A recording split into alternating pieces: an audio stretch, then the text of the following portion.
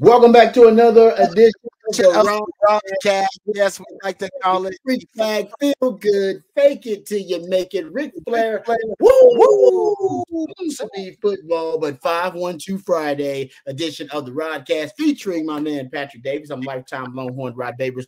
I'll introduce my co-host in just a second momentarily. We got a lot to get into on the show. Stephen Jones finally speaking to the media about the Cowboys, their plans in free agency, the Dak Prescott extension, what they think about the running back position. We got lots of Stephen Jones audio for you. We'll get to that coming up a little bit later on the show when we talk Cowboys. Speaking of the Cowboys, they didn't make another move. They re-signed one of their own, and we know they like their guys. We like our guys. That's what the Cowboys always say. So one of their guys gets an extension, a 1-year rental, if you will, for the Cowboys. But I think it's really important. So we'll talk about that once again, building that defense. The Texans make an unexpected move. Not really sure what I think about it yet. They extend Joe Mixon. They didn't have to. They brought him in via a trade from Cincinnati, but they like him so much they've extended him in a 3-year deal. We'll talk about that with the Houston Texans a little bit later on. Wemby is coming to town. Wembanyama, one of the great spectacles in all of sports, is coming to the ATX to play in the Mood. My man Patrick is the biggest Spurs fan I know, so we'll talk to him about that. I'm sure he's excited. Maybe he's not excited about that. Some Spurs fans don't like that the Spurs are playing in Austin. They think it may be a bad omen, maybe foreshadowing something bad for Spurs fans. We'll get into that. We'll talk about it, all of that and more. Before we do, let's introduce you to the rest of the crew. He's the Idealionaire, one of the hardest working members of the ARN family. He's got a hustler spirit, period. We don't know what he's paid. We just know he's underpaid. He's a hustler man of many talents. Ain't no 401k for this hustler, folks. He is my friend, my neighbor, but also my co-host is Patrick Davis, y'all, the real MVP. What's going on, brother? How are you? I'm doing good, man. Had a good time yesterday. Went down and partook in probably as much as South by as I'll partake in. There you go. I went to one show, so that was that. I went to one thing. So that'll probably be the one show, just one. But it was a lot of fun. I ran into some people that listened to the show, and they were saying nice things. And nice. There you go. And of course, somehow was backstage and then on stage, and all things that I was not supposed to be doing. That people were on stage. I was, but it was a tribute to another person, so it was all in good fun, but it was a lot of fun out there. That's great. Seeing some old friends. So a lot of fun yesterday. Gonna have some fun today on the show because my co-host is a proud alumni of DBU. He's got more papers than Dunder Mifflin and watches more film than Siskel and Ebert. He is the new Rod father of Austin Sports Radio, Mr. Rod Babers. I appreciate the intro as always. You are still MVP, but the most important part of the show, that is the audience, the listeners, the people. So you can always hit us up on the text line, 512-447-3776. We want to hear from you. Your participation makes the show just that much better. You also can hit us up via Twitter. My man Patrick at It's Patrick Davis. I'm at Rod Babers in the Twitterverse. We'll have your big fat poll of the day coming up at 6:45 for your big fat poll of the day. Also, we didn't get into this in the intro, but there's some weird Aaron Rodgers news to get to. It's strange. And it seems like most of the news coming out about Aaron Rodgers these days is a bit strange. Yeah, but there's some really weird Aaron Rodgers news that we'll get to. The latest was that he was being considered for the vice presidential ticket on the vice presidential nomination of Robert F. Kennedy Jr. We know that there's some I would say some alignment in some of their views. So that was actually a real report that came out early this week, and we laughed at it. But now there's another issue, potential controversy brewing with Aaron Rodgers. So we'll talk about that a little bit later on the show. Matter of fact, CNN is talking about this thing, and maybe when you are mentioned as a vice presidential candidate, that's when all the dirt starts coming up. People start digging up dirt on you. Well, they're digging up some dirt on Aaron Rodgers already. So we'll talk about that. We'll also get into some Texas football discussion. We are 5 days away from the start of spring football. So we'll talk some spring football and we go behind the burnt orange curtain. There are some questions I think Longhorn fans have at every position, pretty much.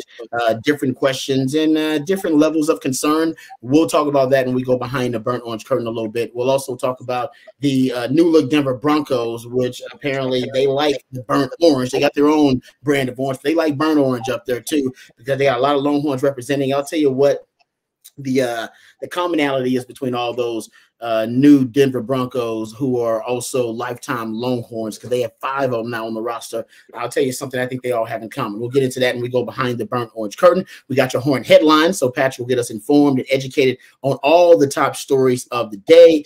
So we'll get to that coming up a little bit later on. But Patrick, real quick, your thoughts on Wemby coming to town, Wemby coming to Austin. The Spurs going to play in the mood. Actually going to play against the Denver Nuggets. That should be, I don't know if it's going to be a good game, but it gives you a lot to watch. If you are NBA fan, you get to see some of the best basketball players on the planet. You get to see Wemby versus Jokic. There you go. That matchup there in itself is worth the price of admission. Yes. You see Wemby versus Jokic. It was fun. So the event I was at yesterday was down to Auditorium Shores. It was a Steamboat reunion. It was a lot of fun. But one of the sponsors of it was the Spurs, and they were raising money for playing. So I was backstage, and then all of a sudden, Keldon Johnson and Mamu pull up. And they're running out backstage before they go off and gave out some T-shirts. But I'm like, hey, Spurs are here. So it's cool. I think that in reality, this is a Spurs. I understand the fear of Spurs fans that they might move the franchise. I understand that fear. I don't want them to move it either. I know there are people in Austin who would love to have the Spurs come to Austin. I'm not one of them. I'm all for it being in San Antonio. It's not a long drive. I've made it hundreds of times down to see the Spurs over the years. So I'm fine with that. I don't think that's the deal. I think they understand that they want to expand in the Austin market. They want to have a fan base here, and so they're trying to make that expansion. They're trying to connect with the Austin fan base, and you can do that by playing at the Moody. They don't want to be at the Moody all full time. They would have to build their own arena here because the Moody's too small for an NBA franchise. So they would want a bigger arena, which I don't know how much the city of Austin would want to fund a new arena in Austin. That would probably be on the south side of Austin, you would assume, because that would be closer to San Antonio to try and keep some of those fans. I just don't logistically see it happening. I think part of it may be a ploy too, because they're going to want a new building sooner than later. In San Antonio, and it may be a ploy to be, hey, San Antonio, make sure you give us some money to keep us here. But they got Wemby now too, so that doesn't, they don't need it as much. But no, I'm happy to see it. I'm happy that they're coming into Austin. I hope they convert more Austin people into Spurs fans, so I have more Spurs fans here in Austin to enjoy all the wins Wemby is going to have in his career. I'm a fan of it. I can understand why San Antonio people may be a little scared about it. I understand that. But I'm hoping that is not ever going to be an issue, that they'll stay the San Antonio Spurs and they'll just come down and we'll have a great relationship right down I-35. We've worked at places that want to connect Austin and San Antonio. They're different cities, but businesses want that to be Dallas-Fort Worth. Yes, the corporations want it very much. Even there was talk recently about a Major League Baseball franchise, right? Another one in Texas. And the talk is that they would like it in Austin or in San Antonio, but they would like to be able to take advantage of both markets. Exactly. Yeah. They want the fans from both markets, but they want to put the franchise in either San Antonio or in Austin, but they would like it to be almost a corridor, like you said, a metroplex. Now, we are probably decades away from that actually being something logistically that can happen, but you're right, corporations for years, for in different ways, and we worked for radio stations who tried to do the same thing, right? They want to really combine those two communities, but the communities are so different and the cultures of the cities are so different, and yet they want to almost kind of make them one, right? They really want to try to turn them into one collective group, and it's Austin and San Antonio. If you've lived in either one of them, you realize like, oh man, they're just very, very different communities. And I don't know, they're looking for what will align them, like what are the commonalities between the two communities. And there are some commonalities between people in San Antonio and people in Austin. I don't know if there are enough of them yet for them to be almost considering them to be, oh man, let's combine them as to one collective demographic, the folks in San Antonio and Austin. No, we're all Texans, but we ain't that, we're not that alike. No, that's a really good thing, by the way. San Antonio's got its own culture, and Austin's got its own culture. Exactly. No, and I get it. On paper, it makes a ton of sense. On paper, it does. Because it makes a lot of sense. It makes a lot of straight cash home. San Antonio is a rabid fan base. They love their teams. They're like the only UFL, XFL, whatever league. Oh yeah, they're the only one who ever like really turns profit. They're a real loyal fan base. We know it from the Spurs. Very loyal. Yeah. And in Austin, there's a lot of money. And Austin's very loyal to the Longhorns, but everybody knows the Longhorns are going to be the team that people are most loyal to in Austin. And not just the Longhorns, as you talked about, Longhorn football specifically. Yeah. Not even all the other Longhorn sports get to enjoy that loyalty. Longhorn football specifically. Specifically at the level that they're talking about, because like baseball has a great fan base. They sell out their tickets every year, but it's a smaller building. Yes. So they don't. It's not. So there is a very big. I don't want to disparage. I don't need the baseball fans to after us. We're talking about the amount of influence and affluence. Yes. The billionaires and the billionaires that are in the city. There are more billionaires in Austin than there are in San Antonio. Right. A lot of the money comes to Austin. Like you said, they got the fan loyalty in San Antonio, but the big money in Austin. And that's what supports football usually, because football is the revenue producing sport, has the most influence. It'll have the most eyeballs on it. So they basically would like to get that culture of Texas football in terms of the corporate influence and affluence, but they also want to get the ground roots loyalty and fandom and passion of San Antonio folks. And I gotta tell you, they're very different. It's tough to do it, but that's the challenge. That's the challenge. They want to sell the first 5 rows and all the suites to Austin, and they want to sell the rest of the building to San Antonio. I mean, that's the reality. There you go. Hey man, we want this $high stuff. We want that to come in, and we want billionaires to buy season tickets of it. We want corporations to buy the season tickets, so we don't have to try and sell courtside every game. We don't have to try and sell that. Certain people own these, and they're done, and we know that money's in our bank account. That clears every year. Do we know every single month that money's clearing? So they would rather have that, and that's harder to do in a place where people's like our income are more like us, Rod, where we're like we're picking and choosing games we can go to. Yeah, and to that point, and that's why he is such an attraction, right? He's such a phenomenon. He's actually one of those generational talents and players who you could start that movement with. Yeah. He is that big where some ago, man, you know what? I ain't got that much disposable income, but I might try to find a way to get to that game and see what we be. Yeah, because he's one of those types of athletes. I mean, there aren't that many athletes, guys, that will force everyday Americans who are not necessarily rabid, passionate sports fans to evaluate their entertainment costs in terms of their household and go, you know what, I got to try to get to that game to see Wemby. I mean, LeBron's in that conversation.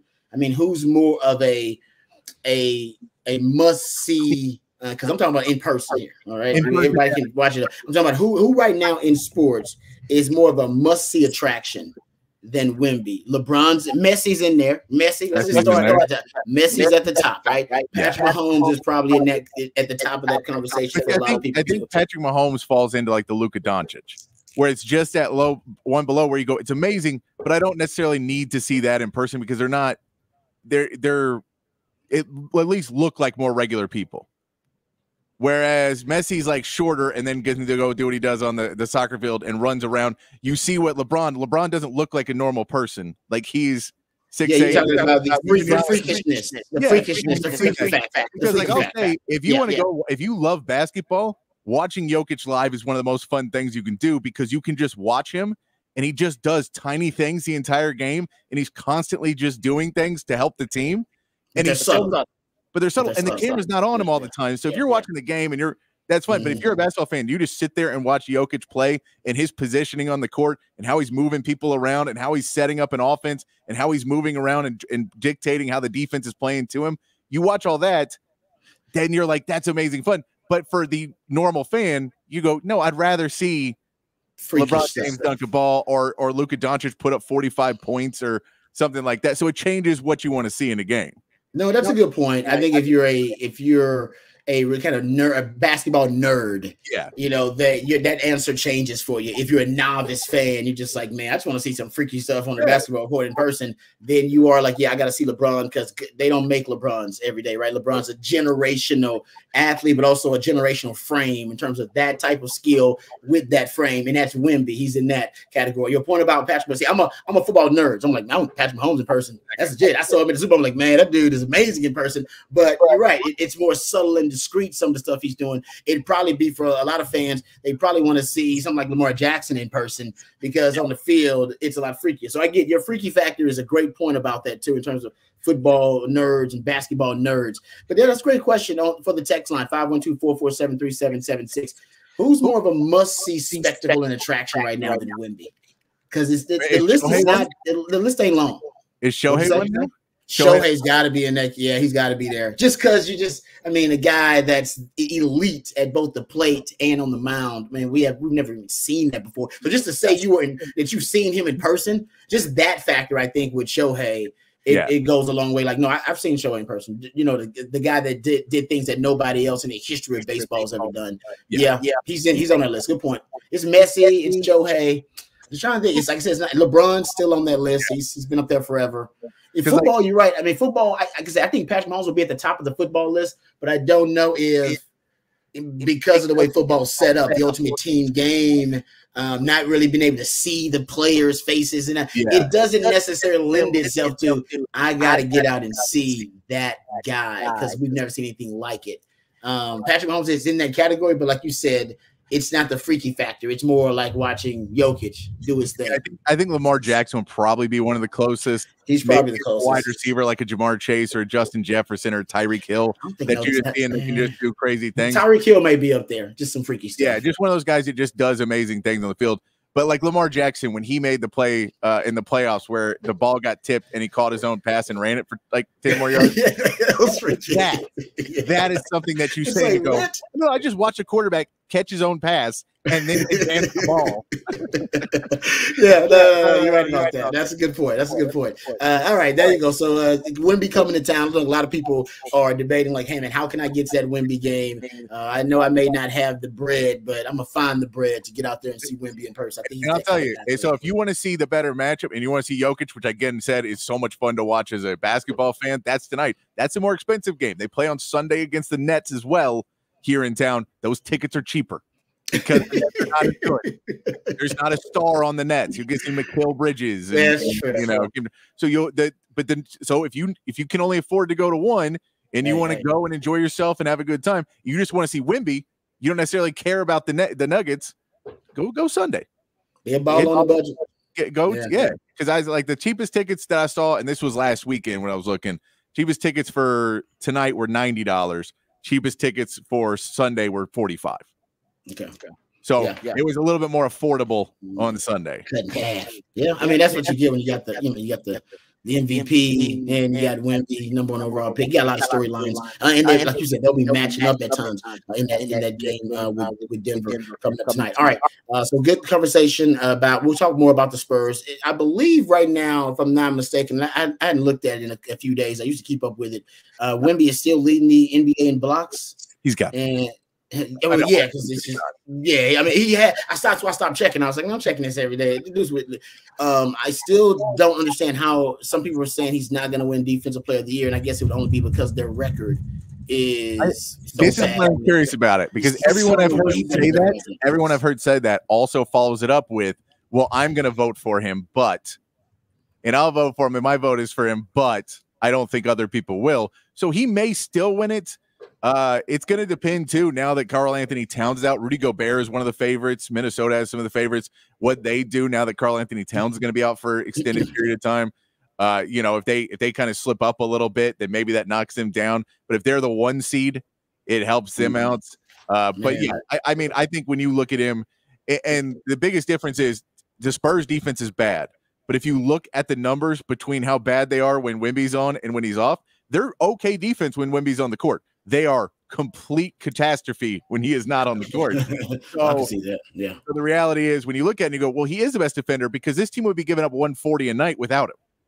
Yeah, that one game he missed. Didn't the opposing team shoot like it was some crazy number at the rim? It was like 70%, 75% or something like that at the rim. It was crazy. There's also a great new conspiracy theory about Wemby. Oh no! That everybody who shows up Wemby has ended up injured. And there's like 4 or 5 players that like basically highlight against them. Yeah, like it started with the Kai Jones from Texas who highlighted him and then was out of the league like 2 weeks later. So is it just they talking about just bad luck? They see the basketball guys don't want you to make Wemby look bad. That's what they're saying. And then Alperen Şengün put up 45 against Wemby, and then he was wheeled off the court like a week later. You know what? Honestly, Patrick.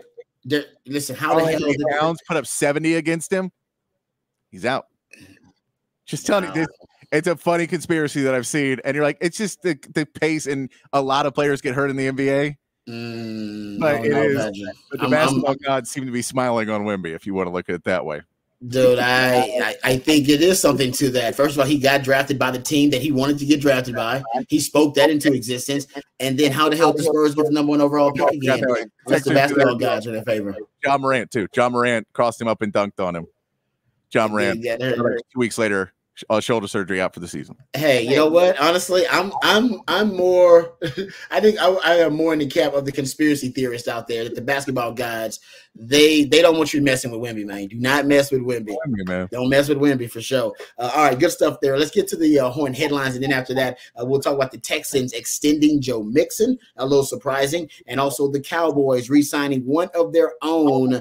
They're working. It's very discreet, subtle moves the Cowboys are making here after the frenzy of free agency. But I got to tell you, I like the couple of moves they've made. It's only been a couple, but I really like them. We'll talk about that on the other side. Let's hit the Horn headlines with my man, Patrick Davis. All right, your Horn headlines brought to you by Top Gun Rentals and Lawn Equipment. The Houston Texans signed their new running back Joe Mixon to a contract extension yesterday. The new contract is for 3 years and $27 million, with a reported $13 million in guaranteed money. Mixon, who turns 28 in July, spent the first 7 seasons of his career in Cincinnati and was a Pro Bowler in 2021. The Mavericks lost last night to the Oklahoma City Thunder 126-119 in a game that Luka Doncic missed due to soreness in his left hamstring. He will be reevaluated this weekend. And Jalen Green scored a season-high 37 points to help the Rockets beat the Wizards 135-119. The Rockets are now just 3.5 games back from Golden State for the 10th seed and final play-in spots. Elsewhere in the NBA, the Spurs play their first of 2 games at the Moody Center tonight as they welcome the defending champion Nuggets to Austin, and then face the Brooklyn Nets on Sunday. This marks the second year the Spurs have played home games in Austin in an attempt to connect fans to the city just down I-35. Texas softball finished off BYU in the opening game of the weekend series by run rule in the 5th, 13-0. Mac Morgan picked up the win, pitching all 5 innings and only allowing 1 hit. And Texas baseball starts their series with Washington tonight at Disch-Falk Field. Texas will send LeBaron Johnson and Cody Howard to the mound on Friday and Saturday, but are waiting to make a decision on Sunday's starter. Texas bullpen showed improvement in their series last weekend, and Coach David Pierce will look to get the same improvement from the starters against a Huskies team who has struggled to score at points this season. And that is your Horn headlines. All right, thank you, Patrick, for the Horn headlines. We'll go behind the burnt orange curtain next segment, talk a little Texas football. Got spring football coming up. I know a lot of people are excited about that, so we'll get into some Texas football conversation. Let's stick to the NFL right now. You brought it up in the Horn headlines, Patrick. The Texans, after trading for Joe Mixon and getting him on an extremely team-friendly contract because he was in the kind of last year of his deal, they decided to extend him. Replaces the final year of his Bengals contract, which would have paid him, I think, roughly close to $6 million. But the base value of his new 3-year deal of $25.5 million in this 3-year deal. I think he's got $500,000 in incentives. Like I said, it's Joe Mixon, if I'm not mistaken, is right at 27 years old. If I get that correct, I believe he's right at 28 in July. Yeah, so he's right at 27 years old. He'll be 28 next season. Let's put it that way. And okay, so it could end up being a wise investment for the Texans if he outplays that deal. But the truth is, running backs traditionally they peak at the age of 27. At least most of them do. Now he may be a freakish outlier. That could very well be the case. But most running backs they peak at 27. By the time they turn 28, their production begins to drop by 15%. Then by 25% by the time they turn 29, by the time they're 30, we're talking about a 40% drop. Now, this is statistics over the last 20 years. Like I said, Joe Mixon may be an outlier, but it's interesting to me that they decided to invest heavily in the running back position. And we know that Nick Caserio doesn't really like longer term deals, right? This guy likes 1 to 2 year deals, kind of a rent to own philosophy. You don't buy running back position, you rent the running back position. This is more of an investment to purchase, all right, to be heavily invested in Joe Mixon. I don't necessarily think it's the wisest move. I'll say that. I don't know if it's I don't know if it's a bad move. I won't say it's a bad, but I don't know if it's a really shrewd move to go extending 27-year-old running backs to 3-year deals. But this is, the same as I do. it's all funny money except for the guaranteed, and only 13 of it's guaranteed. That's true. So if we say 13 million, and probably that is the first 2 years. So the third year is basically the team option. If we're looking at it, most likely, I doubt they're going to have guaranteed money in that last deal. And if they on the last year, and if they do have any guaranteed money on that last year, it's probably under 3 million. So it's basically a 2-year deal in real terms, because they can cut him after 2 if they want to. And you have a guy now in your locker room who wants to be there, who feels like he's part of the team. He feels you're trying to build the culture there. I think it's a decent move to build the culture, to not bring in a guy who's supposed to be a pivotal part of your offense next season and have him worried that he's not going to be taken care of. But even if you cut him after next year, you're probably going to be out $6 to $8 million, like under the 9 that you said. So you have an out after this season. It's not. If the guaranteed money was more, it would bother me, because paying $9 a year is a little bit. That's what Joe Mixon's value would have been on the market, was around $9. So he's getting paid about market value for this season, and you have an out after this year and the year after that if you want, but also he can't walk away after either one of those years either, and you don't have to continually try and bring him back. Like if you talk about the mercenary deals, I'm sure there's part of it with Nick Caserio where he's learning a lesson too in trying to re-sign some of these guys that are now happily walking away, and he may be learning in this offseason, you know what? I don't want to be the college team that has to keep recruiting my guys all year long because of the transfer portal, because I'm signing them to 1-2-year deals. Maybe I'll get him on 3 and I'll just lower that guaranteed money. So I have my outs, and I basically have a team option on him on that third year, and I can cut him if I need to. And I think that's part. For me, it's if the guaranteed money, I agree with you. If the guaranteed money was up at like 21 million, 22, I'm not a fan of it.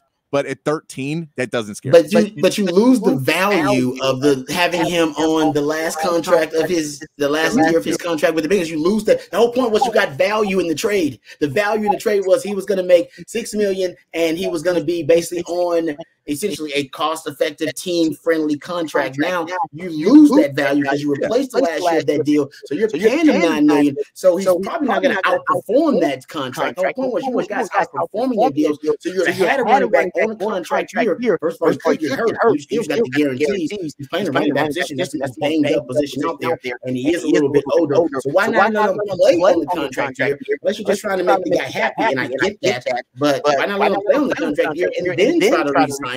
Because you're still probably going to end up paying around the same thing. It's not like running backs like a demand right a top dollar salary cap value these days. So my point is, you lose the value.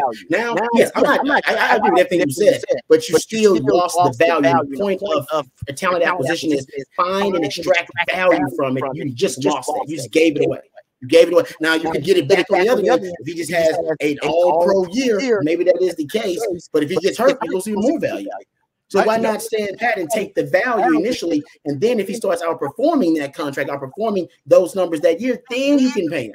Why are you paying him for a production that he hadn't even done yet?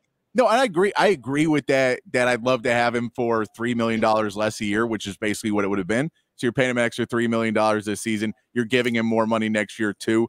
I'm with you on all of that. You want the value to be up there. I also don't. If it was a deal that he showed up and the day he showed up, they said, let's work on that extension. And there was no conversation between the two where he said, you know what, guys, I'm not playing. I don't want to be here on this. Like, this is not, I need security. I just got traded. I don't know what the conversations were behind the scenes, but it's hard to imagine that they made the trade. And I get the trade too, when you realize if you're Nick Caserio and if you don't get one of these top running backs, that window, you're closing it for this year because you don't have a running back. And if you don't have a running back, you close the window. So, all right, windows, we're waiting another year. Doesn't matter. Every other move we just made is out the window because we don't have a running back. And we don't have a running game. We're screwing over our young quarterback in our offense because we have no running game, just like last season. And so I think that there was a bit of urgency of we have to get one. We just watched a bunch of other ones sign. And so if I give that 7th round pick to guarantee I have a guy, and then we can negotiate a team-friendly deal where I'm not giving 20-something million in guaranteed money because now I only have to give 13 million in guaranteed money because he's already on my roster. I can negotiate a much more team-friendly deal because he's already here and there's no one else bidding on him right now. I think there's parts in that. I agree with you. You're not getting the value anymore. You're 100% right in that. But I think that I don't mind it as much just because the guarantee's so low. Yeah, like I said, I don't think it's a great pickup. You needed a running back, but you just lost all the value you extracted out there. You just lost it. You just gave it away. And like I said, if he gets hurt next season, which running backs often do because they're a very banged up position, and he's 27 years old, you're still losing value there. But my point was, let him play out the season, or at least show you the production on the field. You'll pay him, and then you'll get him on. Then you can sign him to that 2-year deal, front loaded, and you also got the value of having him on that last year of that Bengals contract. Then you can get even more value going ahead by paying him, like you said, the $9 million guarantees the first year and the $4 million guarantees. I just don't understand why the sense of urgency to do it. But like you said, maybe they want to make him happy. I mean, that's not really your job as a GM. But your job is to try to acquire talent and acquire value in talent acquisition, really. And like I said, I think you just gave it away at a position that we all agree it declines in value at a rapid rate, probably quicker than any other position in the league. And you're just paying it at 27 years old, which is geriatric in the running back. And I mean, I think I think you may try and draft a running back this year again as well at some point in the draft. And, you get a little bit more security now knowing, well, if we draft a guy and he turns out to be awesome, then we move on from Joe Mixon after a year or two. And if we draft a guy and he misses, well, we'll draft another guy next year and hopefully that guy will hit and then we'll move on after Mixon there.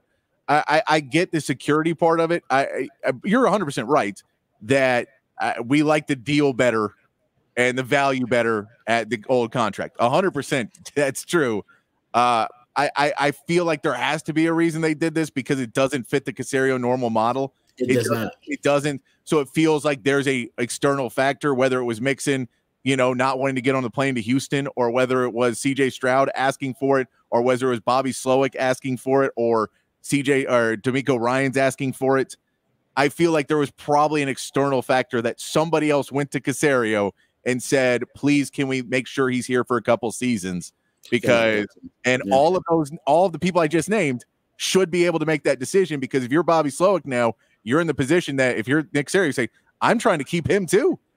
I'm hoping that he doesn't take a job. I'm hoping he pulls a Ben Johnson and tells them in the air to turn the plane around. That was you're right about that. That's a good point. No, it's like I said, I don't know. There's no right or wrong answer here. It's my opinion. There is. We won't know it until next year in the year. Then we'll know the right or wrong answer. We'll know. But even if he gets you 1,000 yards, he was already running for 1,000 yards. He was a guy that had yards from scrimmage since 2017. And you were getting that guy at a really cheap rate, and now you just paid for the production at a cheap guy. It's Cincinnati.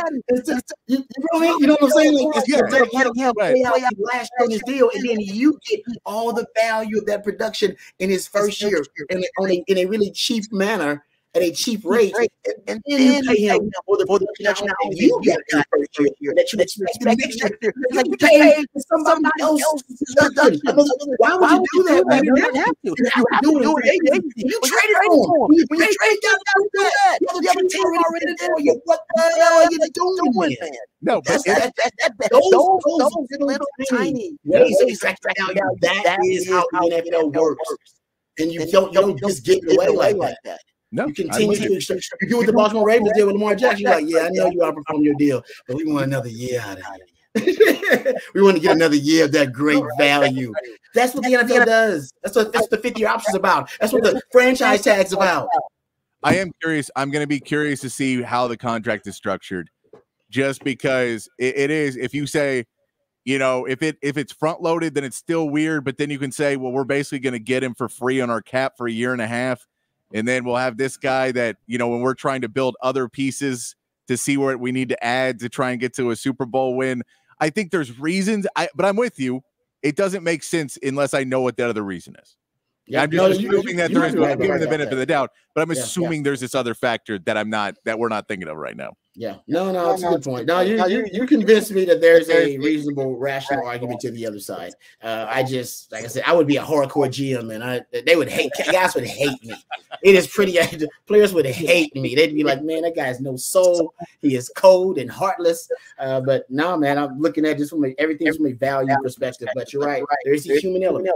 And if Nick Casario has a reputation now as a guy who won't give long-term deals to anybody, then you're right. The players talk, and the players will be like, yeah, I'm not going there, man. I'm not going to play as a mercenary every damn year. That's not what I want to do. I want some security. So maybe that is part of it. Maybe he doesn't like that reputation, and now he wants to start changing the narrative a little bit. That could be it. All right. Okay. Good stuff there. We come back. I do want to get to the Cowboys signing of Jordan Lewis, a one-year deal, and it's a damn good one. So we'll talk about that when we get a chance coming up a little later on. Let's go behind the burnt orange curtain, though, next segment. Let's talk some Texas spring football questions and concerns about the Texas offense. We'll do defense and offense, but going into the spring, what are the biggest questions? What are the biggest issues, biggest concerns Longhorn fans have, and will they get clarity? Will those questions be answered during Texas spring football season? We'll talk about that and more when we go behind the burnt orange curtain. This is the Rodcast on a Freak Flag 512 Friday edition of the Rodcast featuring Patrick Davis. I am lifetime Longhorn Rod Davis. Coming right back on the horn.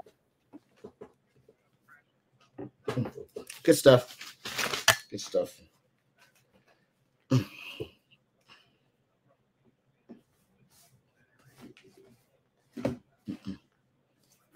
Yes.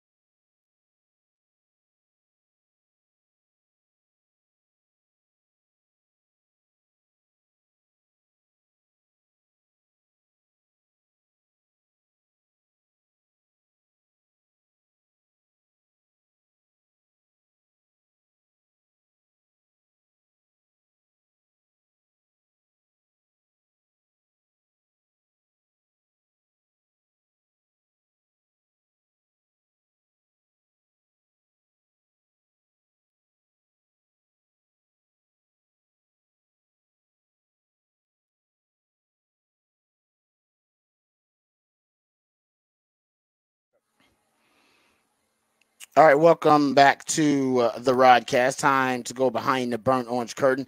I want to get to, and we'll do it the next time we go behind the burnt orange curtain. I want to get to questions, concerns about the Texas football team, position by position. We'll go through questions and concerns, position by position, and see how many of those will be answered, how much clarity we'll get on those questions, on those issues during spring football season. So we'll do that next time we go behind the burnt orange curtains because we're a little bit close to it. We went over in the first segment, but had a lot to get into, and still didn't get into all the things that I want to talk about. Still want to talk about the Cowboys re-signing Jordan Lewis, which I think is pretty big. But one story that's been really cool in NFL free agency right now is the Denver Broncos acquiring Brandon Jones in free agency. So they got Brandon Jones now as a member of the Denver Broncos, and Malcolm Roach now is a member of the Denver Broncos. So now there are 5 Longhorns right now on the Denver Broncos team. You got Malcolm Roach is on there. You got Caden Stearns, PJ Locke is a member of there. Brandon Jones now also a member of there, and Little Jordan Humphrey. Also is the latest too. Lil Jordan Humphrey is a part of that crew too. So it's been a while since any team, I don't know if any team's ever had 3 Longhorn DBs. Shout out to DBU on the roster at the same time. But 5 guys, I'm sure there's been 5. I was on the Detroit Lions. We had a bunch of guys on the Detroit Lions all at one time. It was Roy Williams, myself, Big Sean Rogers, Will Matthews is part of that group at one time. So the Lions heavily represented the Longhorns at one point, but now it seems to be the Denver Broncos. They like that orange, different kind of orange. They like that burnt orange. One thing I've noticed though about all these guys, and it really popped off the page to me when I saw all of these different players. 4 out of these 5 guys on this Denver Broncos roster right now that played at Texas, they were among the most versatile players at Texas at the time. And even when they went to the NFL, were really versatile players. First of all, Brandon Jones. First of all, I've been talking about this for the DBs for a while, that versatility is something that Sark more and more that he is starting to covet in recruiting when it comes to the defensive backs, and maybe just comes to defenders, period. He wants versatile defenders. I remember his media availability, the press conference he had where he was introducing the latest recruiting class and he was describing all the defensive backs. I remember I went and wrote down how often he just used the term versatile to describe these players. He used versatile probably 6 or 7 times describing these defensive backs. When he described Kobe Black, he called him versatile. He called him a 3-position player. When he described Makuba coming in, described him as versatile. Dabo Sweeney actually said he could play any position in the secondary. Jordan Johnson-Rubel called him versatile in position flex. Santana Wilson called him versatile and said he had versatility. It was a common theme when he was talking about his defensive backs, and I don't think that was a coincidence. And you go look at like the greatest DBs at Texas who went on to be drafted in the NFL, and some who didn't get drafted, right? Undrafted free agents like a PJ Locke, like an Adrian Phillips. And I counted those guys in this research too. Man, you go look at it, more than half of the defensive backs that have made a roster in the NFL as a drafted or an undrafted free agent, they played multiple positions in college or played multiple positions when they got to the NFL. Whether you're talking about Quentin Jammer, myself, Nathan Vasher, Huff Daddy, Michael Griffin, Aaron Williams, Kenny Vaccaro, Mikael Thompson, Quandre Diggs, Brandon Jones, one of those guys, Adrian Phillips, PJ Locke's one of those guys.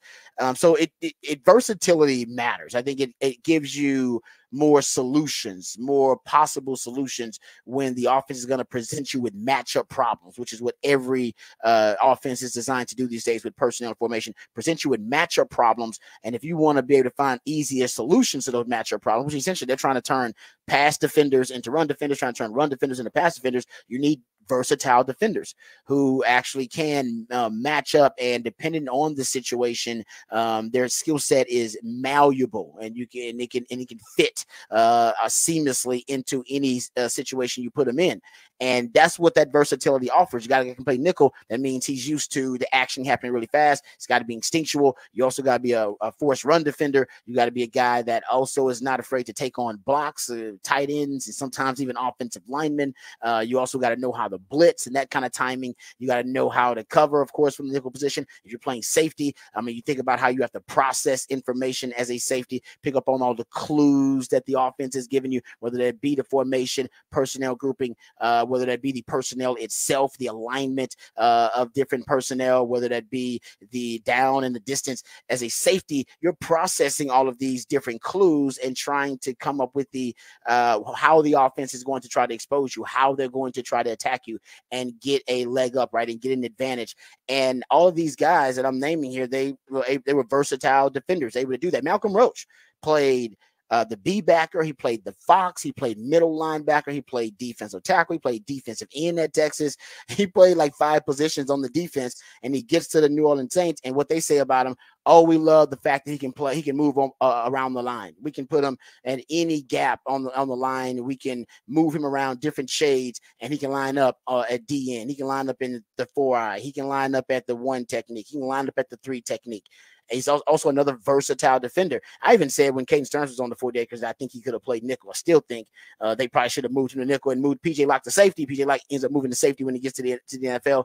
But I think Caden Stearns had that ability, but a versatile defender nonetheless. Lil Jordan Humphrey, I mean, came out of high school as one of the most versatile football players in the state. Guy played running back, wide receiver, played some quarterback. Hell, even here at Texas, remember they would put him in the Wildcat sometimes and let him run. He would play that flex tight end position. As a matter of fact, when he went to the Patriots, Bill Belichick remarked that he was a really interesting offensive player. Said didn't have the ideal frame and ideal skill set to play wide receiver, but he said we just like him as a football player. And they were thinking about using him as a flex tight end, kind of how Texas would. They would put him at that flex tight end spot. And I think when you start looking at all these guys and the skill sets they have, maybe that's something that Denver Broncos are also starting to covet, period. As a football organization now with Sean Payton there, they're going, no, we want versatile football players. We want guys who are not only to manufacture depth for us, but also to offer us solutions, whether it be offensively or defensively. That's what versatility will do. It will give you more options, give you more flexibility, give you more malleability, give you more solutions, Patrick, when teams are trying to present you with problems.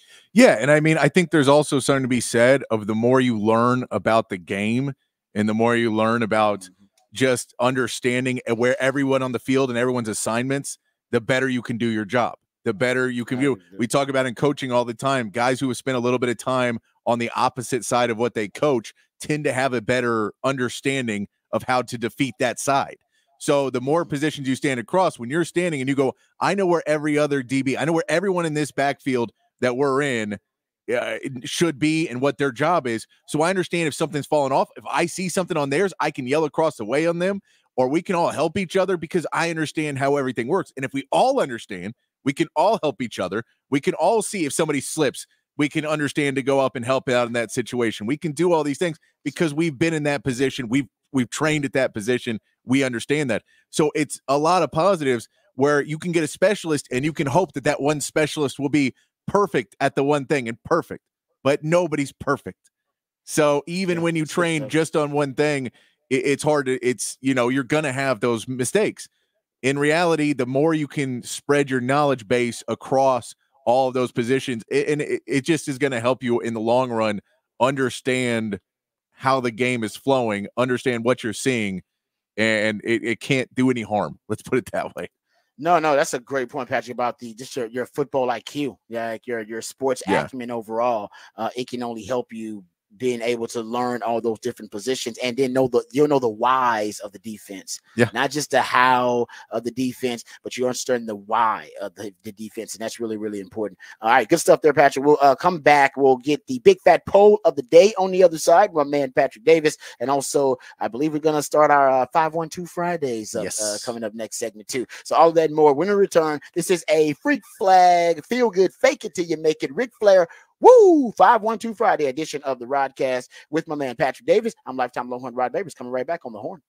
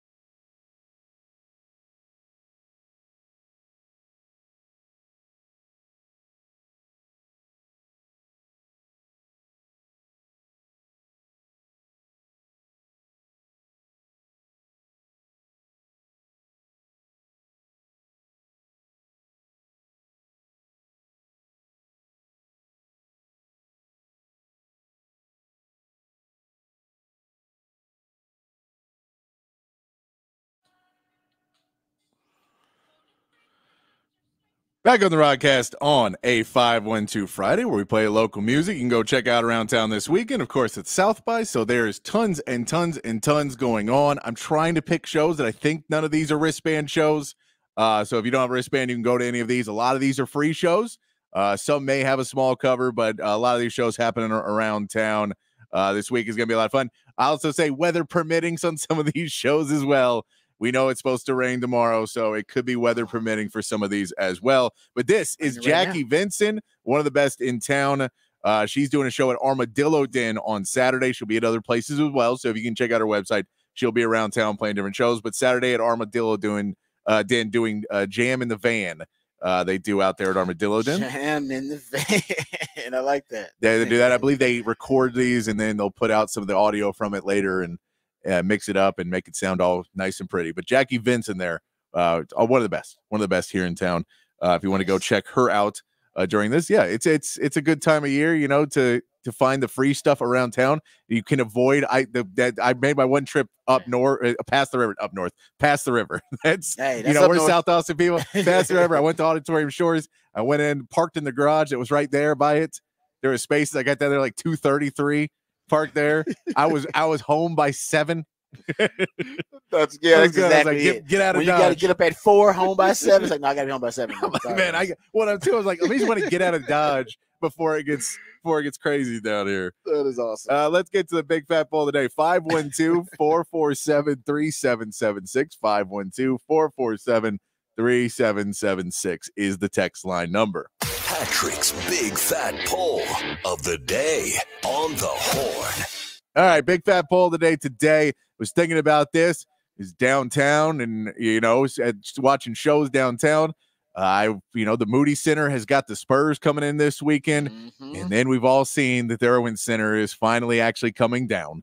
So I thought I'd ask you guys a little nostalgia trip on a Friday. What was your favorite moment at the Irwin Center? What was your favorite moment at the Irwin Center? And it could be buzzer beaters. Like, I remember being at the game when Javon Felix beat North Carolina with the buzzer beater, and I was sitting with my buddy who's a huge North Carolina fan, and it was hilarious because we were not supposed to beat them, and he was very upset, and I was like, oh, well, come on, man, it's fun. Had a whole night. We're supposed to go downtown and have drinks, and the whole time he was moping. It was great. But there's that. That's awesome. I remember seeing Kevin Durant there in Texas, winning the Big 12. I remember so many great moments, and that's just basketball. Then all the concerts you may have gone to and seen, like, really fun things that you've seen there. There's been a lot of great memories at the Irwin Center that people have here. So I want to ask you guys, what's your favorite moment at the Irwin Center as it is coming down, and the Moody Center is taking over the spot, and it is what it is. But I gotta tell you, man, I don't know if it's my favorite moment, but it's definitely the one that stands out to me. I had a chance through like a radio promotion. The whole Harlem Globetrotters were in town. So they wanted me to go on the court with the Harlem Globetrotters and shoot a couple of shots during the game, and then like do this funny thing where I have like a free throw contest or something like that. Anyway, I had just started dating my wife at the time, and her family were going to the game.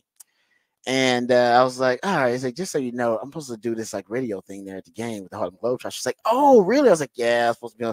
So I was kind of bragging because I thought she thought it was cool, and she did think it was cool. So I was trying to impress her. And I went out there on the court. And like I said, they gave me the ball probably 4 or 5 times, like during the game, to like shoot and do stuff. Yeah. Patrick, I could not buy a bucket. I did not make one of the shots that they did they do the thing that they basically they put you at the 3-point line and they give you the ball and they kind of back off, and then when you miss it they get the ball back and give it back to you and let you do it again, and then like have you come in the layup? They did that drill? It wasn't like that drill. It was basically similar to that, but they tried to do it during the game, and then they stopped at one point, and then I did like a free throw thing. Either way, it was terrible. I was horrible. The crowd, some of the people knew where I was. They're like, hey, that's Babers out there, man. He's somewhat of an athlete. No, I embarrassed myself. And I was so upset because I'm a competitor. I was so upset afterwards that I didn't even stop to talk to my now wife and her family. I just left. She was like, "Where are you? My family, they want to meet you." And I was like, "I'm gone. I'm not there anymore. No, I'm heading home, and I don't want to see you. I don't want to see another human being. I need to go sulk in my shame and how embarrassed I am about how I performed out there. It was so bad, man. It was bad. That is a bucket list item for me in radio. Oh. I would love to play for the Washington Generals against the Harlem Globetrotters. I would love to do it, bro. I look like I belonged on the Washington Generals. But I'll say this is like I can play basketball. I just can't run up and down a court. That's the part that you could probably do better. I can play basketball still. I'll still shoot the ball all the time. We got a court out here at the station now, and then I'll go shoot out there. You would have been good in this because they basically like put me in and like as coming off the bench kind of, and just for a little while. And they, like I said, they were just giving me the basketball in really cool ways.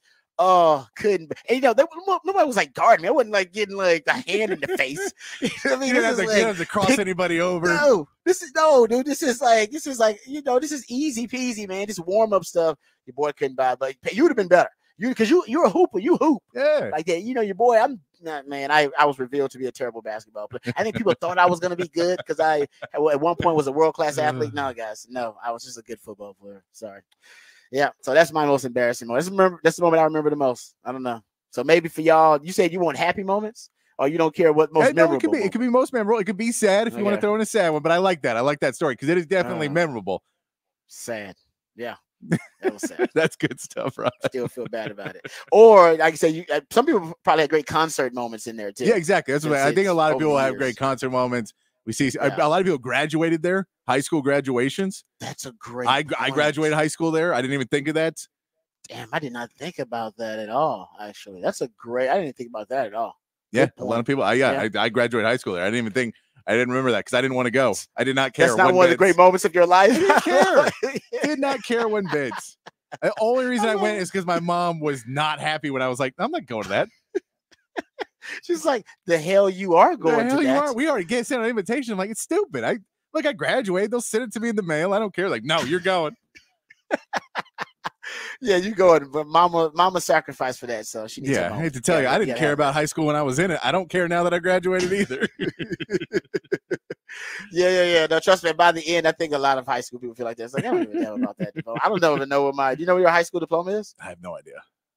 I have no idea. Right? I don't think I know where mine is either. No. That's a great question. Got to figure that out. All right, we come back. That's a great question for the big fat poll of the day. I like that one. Let me down a dark memory for myself. All right, we come back. We'll get into the Cowboys discussion because Stephen Jones spoke to me. He was at South by Southwest too. I'm not sure if these comments are from South by Southwest or he took the private jet back to Dallas. But Stephen Jones talked to the media about everything: free agency, the running back position, Dak Prescott. We'll talk about all of it, and we'll also dive deeper down the free agency rabbit hole, if you will, and talk about some of the other moves that were made yesterday in free agency. All of that and more. We'll return right here on the Rodcast with my man Patrick Davis. I'm lifetime Longhorn Rod Babers coming back on the horn.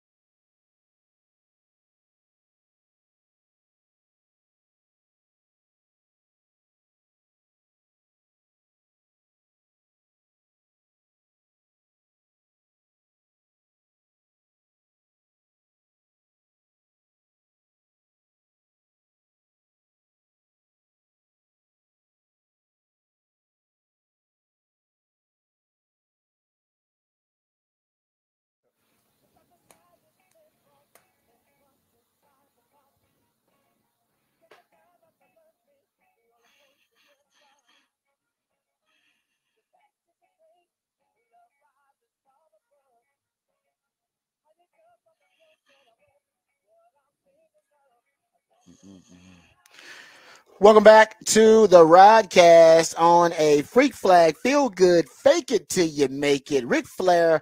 Woo! 512 Friday edition of the Rodcast, and 512 Friday means that my man Patrick plays jams from local bands and artists, very talented human beings that you have a chance to catch live right here in the ATX. Who we jamming right now, Patrick? This is Tomar and the FCs. They're playing Sunday at Seaboys, among other shows but Sunday at Seaboys, they got the indoor and outdoor stage over there. It'd be a fun time Sunday at Seaboys. Saw my man Tomar yesterday going out. He's part of was up on stage with him. He was doing the tribute to my brother MC Overlord, was doing part of that during the show. So it was a fun time to see Tomar out there. He's very good. And this will tell you, they got the soul in there, and then they get up and they get funky too, and he gets going, and by the end of the set, you'll just see him pouring sweat, dancing around.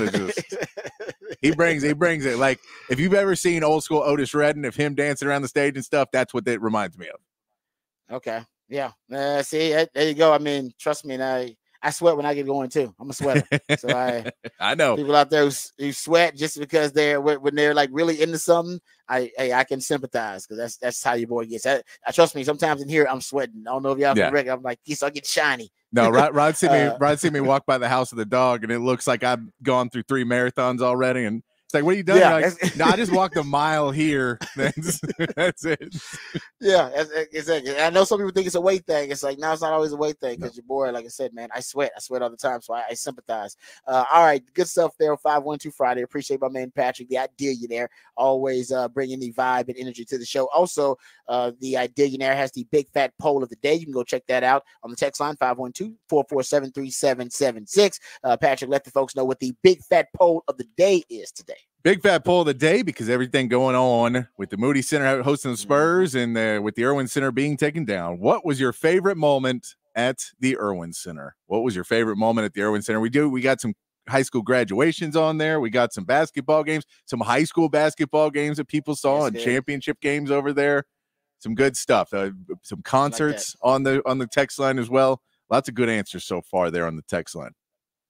Yeah, no, it's like I said, I have a great memory there, but I had some. I mean, what did I say? What's the best concert that I attended at Irwin? I've been to a few, and I'm not even a real big live music fan. You know that, Patrick. Yeah. But I've been to a few. Honestly, Jay-Z might have been. I saw Jay-Z there, actually. Yeah, it might have been Jay-Z, actually. Yeah, first big concert I ever saw was Rod Stewart. When I was a kid, I saw him there. I've seen ZZ Top there a few times, Aerosmith there. I've seen some good shows there. Oh, wow. Yeah. Yeah, you've seen a bunch of good shows there. I've seen some good shows. You're a live music guy. You're a live music guy. And that's not a great live music venue. That's the irony. No, and it was all right if you up until like the 90s. And then once you got past the 90s, they were like, it's like the mid 90s. You were like, there's way better venues for this, because there was just not a ton of great venues before. So it was not as bad early on because there wasn't better. You didn't know what you were missing. Exactly. Then you figured out what you were missing. Yeah. You're like, this is not good. Yeah. It's like how we all survive by watching regular definition television. Now you play like regular definition television for a kid. They're like, I can't even see anything. How did you watch this? It's like, this is all we had. Okay, kid. This is all we had, damn it. And we watched it, and we knew exactly what was going on. And we saw detailed. I will admit, watching regular definition now, it is like, it almost hurts your eyes. Like, what the hell is all that? Watching old games and then being like, where's the score at? Where's the score? Put the score up. I need the time and the score at all times. It was like, nah, that didn't come along until later. Somebody didn't think of that till later on, kid. That was a big advancement in the broadcast. It's like, you know what? We should show the score up there, because it's a bit annoying not knowing what the score is and then watching the game.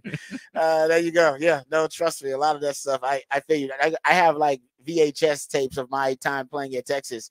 And man, it's brutal going back trying to watch it, because it is just everything. I don't know, we all look big and bulky and looked out of focus, but everything was out of focus, and it's hard to be able to get the detail of what was going on. But hey, man, that's all we had. We didn't know no better. All right, but now we do know better. Because my man Patrick with the Horn headlines, he'll make sure that we're informed and educated on the big headlines of the day. So we'll get that coming up here momentarily. We're going to hear from Stephen Jones. He spoke to the media for the first time since free agency, or the start of the new league year. And I'm not sure. He was in South by Southwest for a panel. I'm not sure if these comments are in Austin or if they're in Dallas, but he's talking about the Cowboys free agency period. He talks about Dak Prescott. He even talks about the frustration of the fans fans. We're probably going to start with that cut from Stephen Jones. We'll get into that. And also we'll have Rod's rant of the day coming up a little bit later on here in this segment. But before we get started and before we hear from Stephen Jones, let's get into the Horn headlines very quickly from my man, Patrick Davis. All right, your Horn headlines brought to you by Top Gun Rentals and Lawn Equipment. The Houston Texans signed their new running back Joe Mixon to a contract extension yesterday. The new contract is for 3 years and $27 million, with a reported $13 million in guaranteed money. Mixon, who will turn 28 in July, spent the first 7 years of his career in Cincinnati and was a Pro Bowler in 2021. The Mavericks lost last night to the Oklahoma City Thunder 126-119 in a game that Luka Doncic missed due to soreness in his left hamstring. He will be reevaluated this weekend, and Jalen Green scored a season-high 37 points to help the Rockets beat the Wizards 135-119. The Rockets are now just 3.5 games back from Golden State for the 10th seed and final play-in spots. Elsewhere in the NBA, the Spurs played their first of 2 games at the Moody Center tonight as they welcome the defending champion Nuggets to Austin and then face the Brooklyn Nets on Sunday. This marks the second year the Spurs have played home games in Austin in an attempt to connect to fans in the city just down I-35. Texas softball finished off BYU in the opening game of the weekend series by run rule in the 5th, 13-0. Mag Morgan picked up the win, pitching all 5 innings and only allowing 1 hit. And Texas baseball starts their series with Washington tonight at Disch-Falk Field. Texas will send LeBaron Johnson and Cody Howard to the mound on Friday and Saturday, but are waiting to make the decision on Sunday's starter. Texas bullpen showed improvement in their series last weekend, and Coach David Pierce will look to get the same improvement from the starters against the Huskies team that has struggled to score at points this season. And that is your Horn headlines. All right, thank you, Patrick, for the Horn headlines. We'll get to Rod's rant of the day coming up here a little bit later on in this segment, but let's hear from Stephen Jones. Stephen Jones spoke to the media, first media availability since the start of the new year, the new league, the league year, I should say, in the NFL. And he spoke about Dak Prescott's contract negotiations, the status of those. He spoke about the NFL free agency, I would say, philosophy of the Cowboys, which is, I think, frustrating Cowboys fans a little bit. He also talked about the running back market. So let's hear from Stephen Jones. The first cut is him talking about the all-in philosophy. Just they've been asked about this a number of times, and the frustration from Cowboys fans about the lack of initiative and the lack of moves, the lack of urgency from the Cowboys in the free agency, which has really always been the case. But it seems like this year, maybe that all-in comment had Cowboys fans thinking the Cowboys may approach this offseason a little bit differently.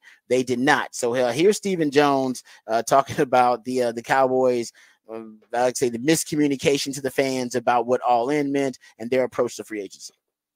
I mean, that's everybody certainly has that right. I mean, I know where the frustration is, the fact that we haven't had success in the playoffs to their satisfaction. Until we do that, then, the criticism is certainly something that's going to be there. And we know that's going to be there, but we're going to stick with what we believe will ultimately get us a championship here for our fans. But, we don't define all in as what you spend in free agency. It's keeping, the core, keeping some of the great players in this league, like Dak Prescott, like CeeDee Lamb, like Micah Parsons, like Diggs. That's what we define as all in. I like that. Is that Hall & Oates in the background? I know. It has to be South by, right? Hall & Oates is playing in the background. It's got to be. Don't you know? It actually fit, too. It was really comforting in the background. I like that. Yeah, all of the Joneses press conferences need yacht rock behind them just to calm people down. That's a great idea. That's a great idea, Patrick. And it could be something you do subtly, discreetly in the background, and it may subconsciously, it may just soothe, because Hall & Oates is soothing. Yacht rock is soothing. Yeah. So maybe you're right. Maybe no matter what they're saying. When Jerry Jones is explaining why they're extending Mike McCarthy, and you're sitting in the background, you're like, do you like pina coladas? Okay, Jerry. Right, we're good. Everybody's like, you know what, man? I think Jerry makes some sense. I think, the Cowboys, I got a feeling that the Cowboys are going to do good this year. It's all because of the yacht rock, man. Yacht rock.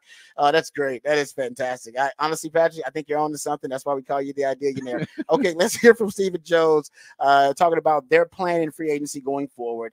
We just heard his definition of all in. Their all in is not capitalizing on the free agent market. But let's hear from Stephen Jones about what the actual plan in free agency for the Cowboys is this offseason.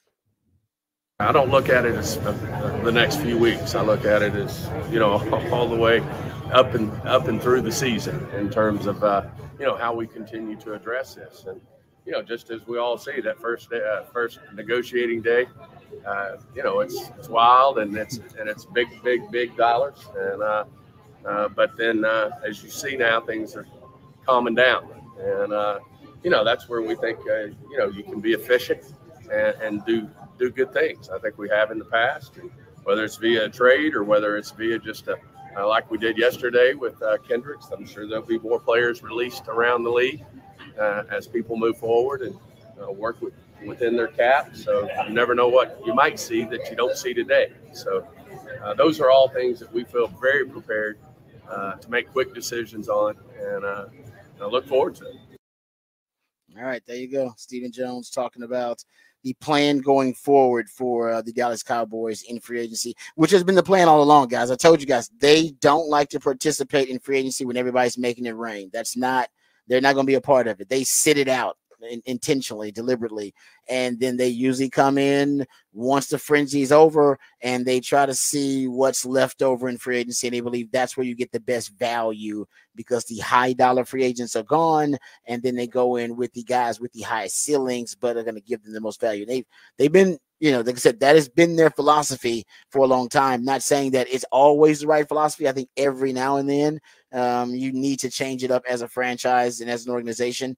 But for the most part, that is how the Cowboys operate.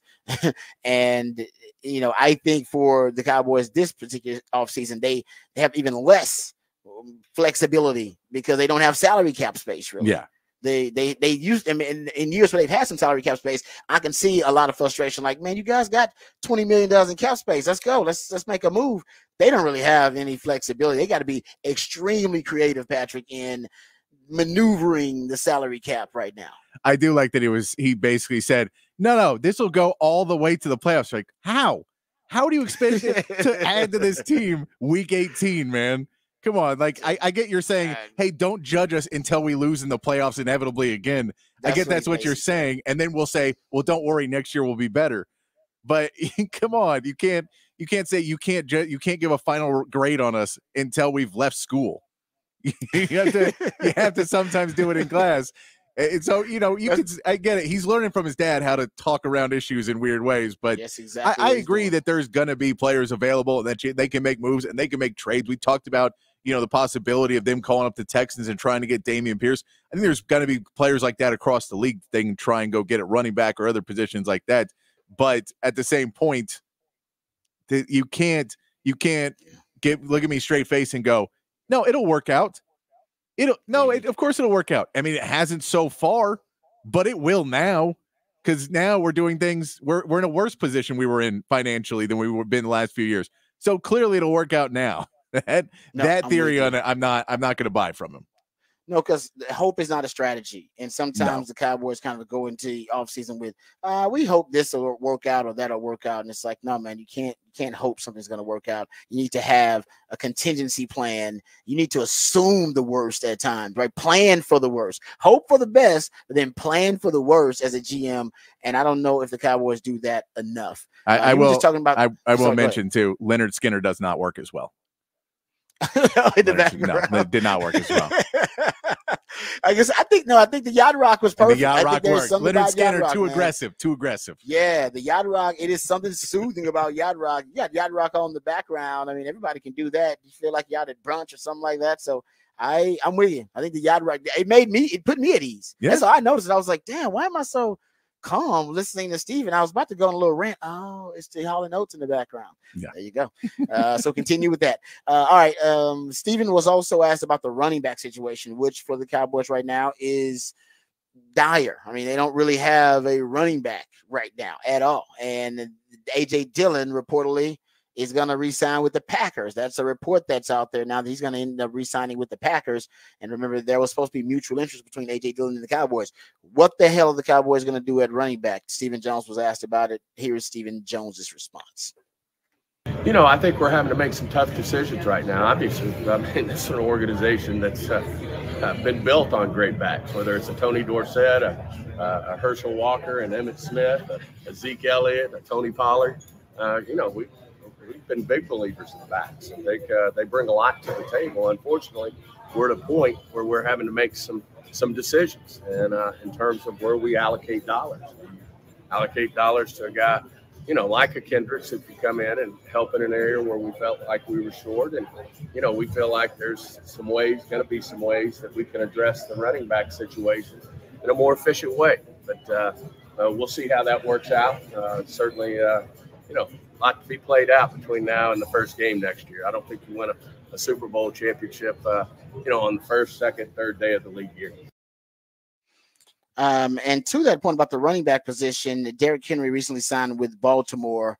And Baltimore's been trying to get Derrick Henry for a while, just throwing it out there. They tried to trade for him last year, didn't work out. I ended up getting him via free agency. He was on Mad Dog Sports Radio recently, and he was asked about the Cowboys and whether the Cowboys expressed any interest in him during his free agency. Derrick Henry's comments have a lot of Cowboys fans a little upset that the Cowboys weren't doing their due diligence about Derrick Henry. Here is Derrick Henry on Mad Dog Sports Radio. I have said Baltimore for you. I've also said Dallas, during the trade deadline and then during free agency. And you obviously sign in Baltimore. Did Dallas pick up the phone? Were they involved in the Derrick Henry sweepstakes? Dallas didn't even, not at all. I'm not. I don't really know what's going on over there, and but they weren't in content. Baltimore was showing the most interest, and somewhere I wanted to be. I was glad that we got it done, but the Cowboys never called at all. Wow. Never even picked up the phone. Now, were they on your radar as you're going through the process? Or did that surprise you? I'm stunned hearing that the Cowboys never even picked up the phone. Yeah, I mean, of course, because that's where I stay in the off season, and kind of on the back end of my career.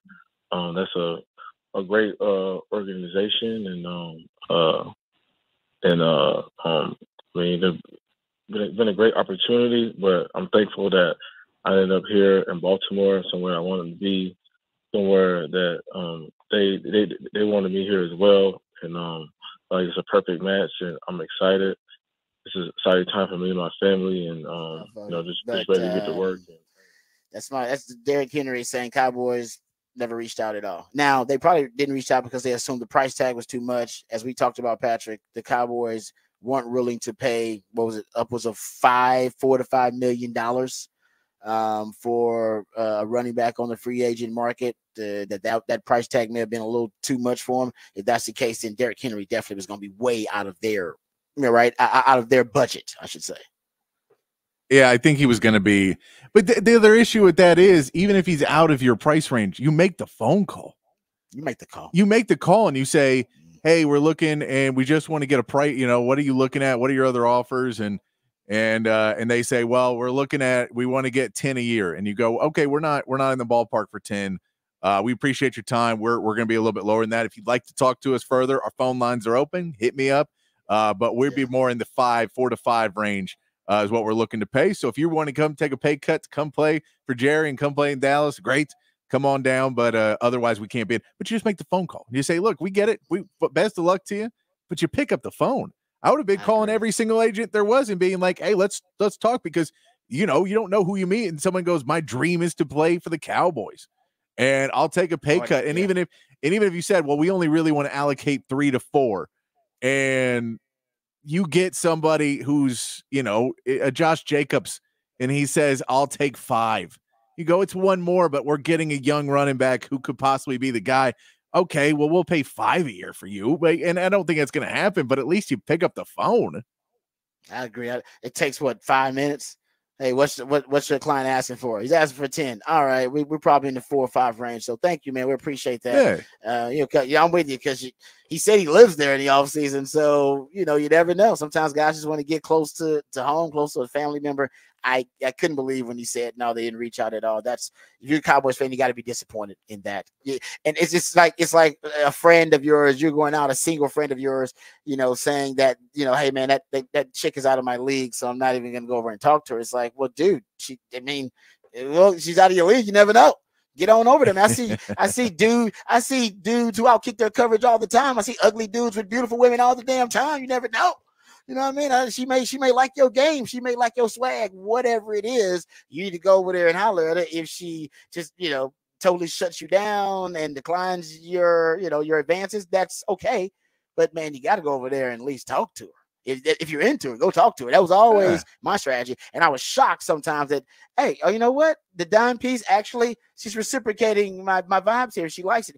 You never know. You never know. You got to go check it out. I'm with you. Make them tell you no. Make them tell you no. And I mean, and you know, it's we had the AJ Dillon that we thought AJ Dillon could have been the guy, and okay, he maybe he's in the range, but I don't know if they never picked up the phone on him or if they did and they just lowballed him and he said, "Screw it, I'm going back to Green Bay." You know, better to be with the person you know than take the unknown. I don't know what that was, but yeah, you love to be able to get a straight answer, which you never will out of the Joneses, to be like, how many running backs did you call? Oh, here's a list of 15 running backs that are good enough to be a starter on an NFL team that were available. How many of them did you call? Seriously. Because if it's 0, that's malpractice. Yeah. And if it's 5, we can talk, but if it's 0 that you didn't even pick up the phone to see, and you said, hopefully we'll just wait it out and then someone will get cut and there's no more teams available, and that's when we swoop in and pick up the sloppy seconds of the NFL, and that's how we'll win a title.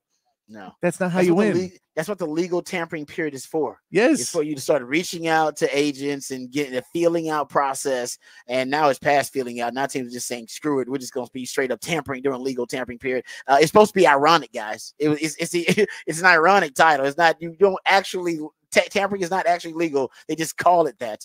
But anyway, the Cowboys, they're supposed to be hitting up agents like, hey man, Derrick Henry, you know, we know that he might be asking for a dollar figure. Any chance he's willing to take 5 with the Cowboys, you know, because we can offer him incentives and this and this and that, whatever it may be. So I hope I'm pretty sure they are doing it. I think they figured he was just out of their league and they probably did it with some other backs. But I'm with you. Why not start at the top and then just kind of work your way down? Or the top backs. All right, so we'll get into some more Cowboys session. I still haven't gotten to Jordan Lewis, so we'll do that on the other side. They did re-sign Jordan Lewis to a fully guaranteed 1-year deal. That is a brilliant move by the Dallas Cowboys to bring him back. We'll talk about why that is the case. We'll also get Raj rant of the day on the other side, and this Aaron Rodgers story. Have you been researching this Aaron Rodgers story, Patrick? The latest. You know how far I try and stay away from things that are going to ruin my day. It is so strange. CNN, I believe, is the one that broke the story, or at least had the report. So we'll play the CNN sound. I thought it was fake news. I was like, this is a fake thing? No, it wasn't fake news. I guess. Well, maybe it is fake news. I don't know, but it's a CNN report, which we do have now, I believe, a response from Aaron Rodgers about this report. So we will discuss both of those on the other side too. So we'll cram a lot into the next segment. We'll do that on the other side of the Rodcast, featuring my man Patrick Davis. I'm Lifetime Longhorn Rod Davis, coming right back on the Horn.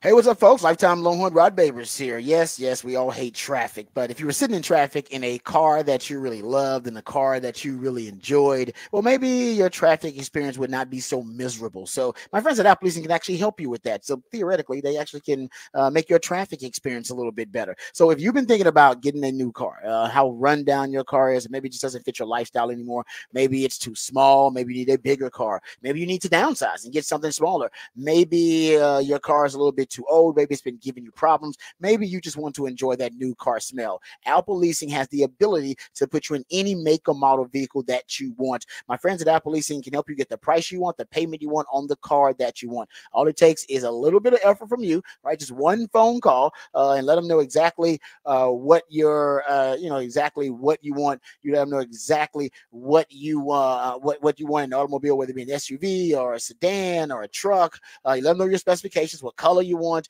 Let them know what your budget is, whether you are in a lease right now or whether you're not in a lease. You let them know exactly what your price point is. They will help you find the exact car for your lifestyle and for your budget. They'll get you the most bang for your buck. Navigating the car industry can be really tough. It can be really stressful. It can be very time consuming. Going to different dealerships, doing the price shopping yourself, vetting all the dealers, vetting the salespeople to make sure that you can trust them spending that kind of money. Also going down the rabbit hole, right? Researching the automobile to make sure it's the right automobile for your budget and for your lifestyle. Those can be really time consuming tasks. They can be really, really stressful tasks. You want to take that stress out of the process for you. All you got to do is reach out to my friends at Apple Leasing. Like I said, they can get you the price you want, the payment you want on the car you want. They'll get you a quote on any make or model vehicle that you want. They can even give you an estimate on the value of your trade-in right over the phone. They have what they call a simple interest easy lease, which is going to make things simple and easy for you, give you more flexibility, which is going to give you more possibilities and options to help you find the vehicle that fits you best, but more importantly,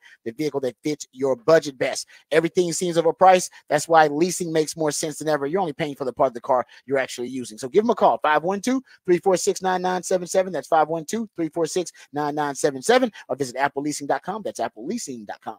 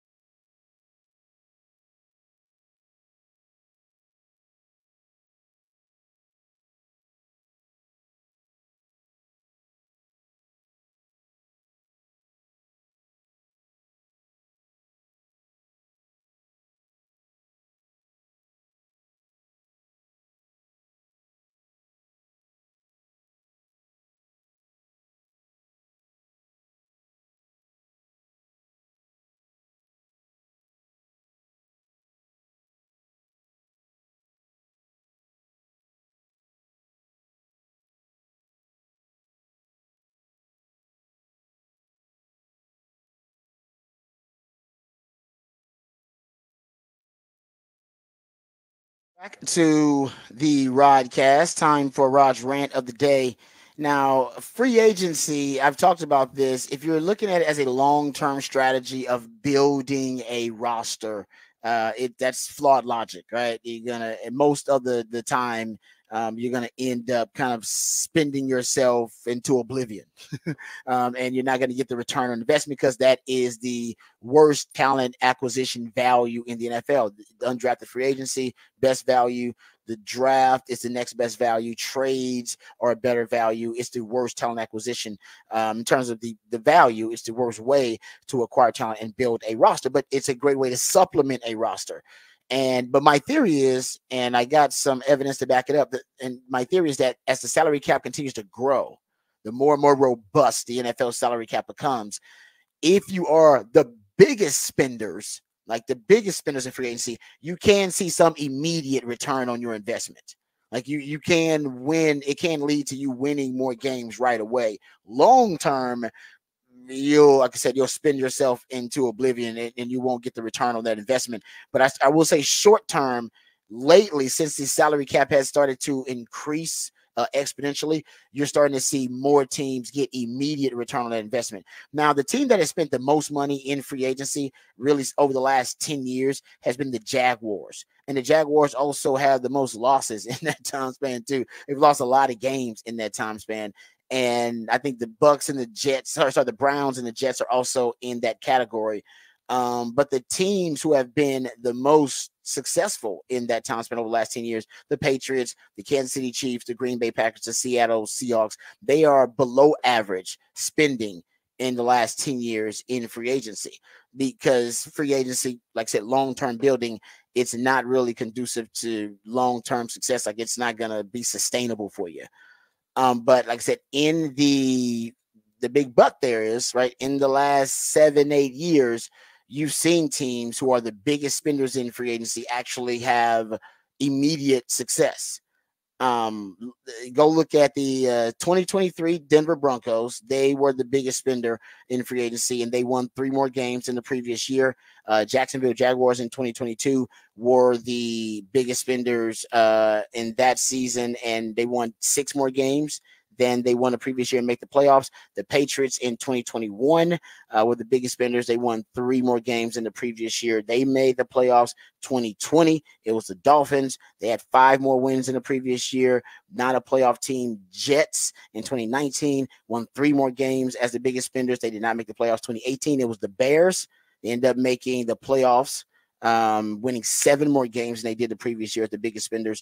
2017, the Jags won 7 more games and made the playoffs as the biggest spenders. 2016, the Giants won 5 more games and made the playoffs as they were the biggest spenders. They spent well over $100 million. So we're talking about the top of the free agency spenders. So we haven't done like the top 5. I'm still working on that, but I will say the teams that decide to make it rain the most, they do see immediate return. And the reason it started in 2016, before that, most of the teams who spent big in free agency, they were losers. All right. They were the biggest losers in the regular season. The teams this year who are the biggest spenders are the Falcons, the Titans, the Panthers, the Vikings, the Commanders, and the Raiders. The Falcons, Titans, and the Panthers have all spent over $200 million so far in NFL free agency. And none of these teams are playoff teams, right? So we'll see how much they improve. We'll see if the Falcons, who are the biggest spenders, they improve. They got the Kirk Cousins still in place. That's where most of that money is. They've spent $231 million on just 3 players. The Washington Commanders have spent $143 million on 13 players. Talk about getting more bang for your buck. They're overhauling the whole damn roster. The Titans, they got 10 players and they spent $221 million. So my point is that if you go back to 2016, that actually is the largest salary cap increase. When I think this trend started of the biggest spenders seeing immediate return on their investment, and why teams have been encouraged to spend more. In 2016, you saw the largest increase percentage-wise in salary cap growth. And in 2016, it was an 8.3% increase. That was the largest since 2006. In 2006, that was a 19% increase. That was them kind of restructuring the salary cap at that time. But that was the largest increase prior to the 8.3% increase, which has been the largest since the post-COVID salary cap increase. And they did that because they actually, for the first time, decreased the salary cap during COVID for the first time. So that 8.3% increase, and it was $11.9 million increase in the salary cap. Those were the biggest in like 10 years. So the NFL, I think the GMs were incentivized to spend a little bit more money, since those were the really, really big increase in the salary cap. And since then, we've seen similar increases. And now, like I said, you may end up getting, you just this past season had the largest increase in the history of the NFL. The belief is that in salary cap history, the belief is that they're going to continue to increase. I think it was like $30+ million that it increased this past season. And that's going to continue to increase that much with the new streaming rights, with the new broadcast deals, and with gambling now being also a part of the overall revenue of the NFL. So this pattern of being the biggest spenders in free agency and seeing immediate returns, that may actually continue, but still not a great long-term investment for teams in terms of roster construction. But fans don't give a damn about that. All right, they want to win right now, and if it leads to 4 more wins for you to have to spend $200 million, the fans would like to see that. Yeah. All right, so there you go. That's the trend that's starting to develop in the NFL with the big spenders. Yeah, no, and that's, I think, it's that fine line in the middle of, you don't have to be the biggest spender, but you got to spend some. You got to spend some. You can't, there's a difference between the guy who takes a girl out to a 5-star restaurant and the guy who takes to an Applebee's. And then there's the guy who goes and says, let's go get the day old bread. And they throw the bagels out after a day. They throw the good. They're still good. And the Cowboys right now are like, the bagels are still good. They're just, they can't sell them anymore. So we're taking that. Be like, just Applebee's, Cowboys. Applebee's is fine. Applebee's is quality. And nothing wrong it's with fine that. With Applebee's. Nothing wrong with them. We're cool with appetizers with TGI Fridays. Take me to Chili's, Cowboys. Something, but we just can't. The day old bagels. That's where we're at right now. Yeah, you're right. Yeah, they are on the verge of being cheap. There's a difference between being shrewd, being frugal, and being cheap. The Kansas City Chiefs are actually shrewd because they're cheap, but it's effective. So when you're cheap and it's effective, they call it shrewd. All right. when I think you're just looking at cost-effective ways, I'll say that's frugality. The Cowboys on the verge of being cheap. Y'all ain't frugal, y'all ain't shrewd. You're just being cheap now. No, that may be the case. Yeah, nobody likes cheap billionaires. It's that, because it goes down to the end of the day. Jerry Jones can say all he wants about how all these players have to give team-friendly deals for the Cowboys to be able to compete. The reality is, if he wanted to put his own money up and take the own hit in the pocketbook and go cash over cap and do all these other tricks you can spend more money. It takes cash out of your pocket to do it, but he ain't willing to do that either. Speaking of the Cowboys, they did re-sign Jordan Lewis. I want to throw that out there to a 1-year deal, fully guaranteed deal, 8th year with the Cowboys. So the organization just really likes him. By the way, so now their corners are Trevon Diggs, Deron Bland, and Jordan Lewis. I think that's a good group of corners. They need to sign Stephon Gilmore. He may give them a hometown discount. Here's audio of him on the fan on 105.3, I believe, earlier this year, talking about the Cowboys and possibly giving them a hometown discount. Stephon, what's your approach to free agency? Would free agent you prefer to be back with the Cowboys? For sure. I mean, I want to be back, and because I for sure think we have the pieces to beat it, get to where we want to be, and I want to be part of that. And so March is when free agency starts. So he got to come back with his bro. Hopefully we can get something done. Let's go. He can make it happen. I need him back. Yeah, I want to run it back with B. Cooks, all these guys, great players on the team. Have opportunity to play with Bland another year, and Trey coming back off ACL. Yes. So nice job with that. Three of you, man. That would be Bland's even dressing like it. I watch you practice. I'm like, whoa, wait a minute. It's two of the same guys out there moving around. So there you go. He's saying he wants to come back. They need to bring him back. Listen, I love Jordan Lewis. Jordan Lewis is great. The reason the Cowboys love Jordan Lewis is coming back for his 8th year. He has always outperformed his contract.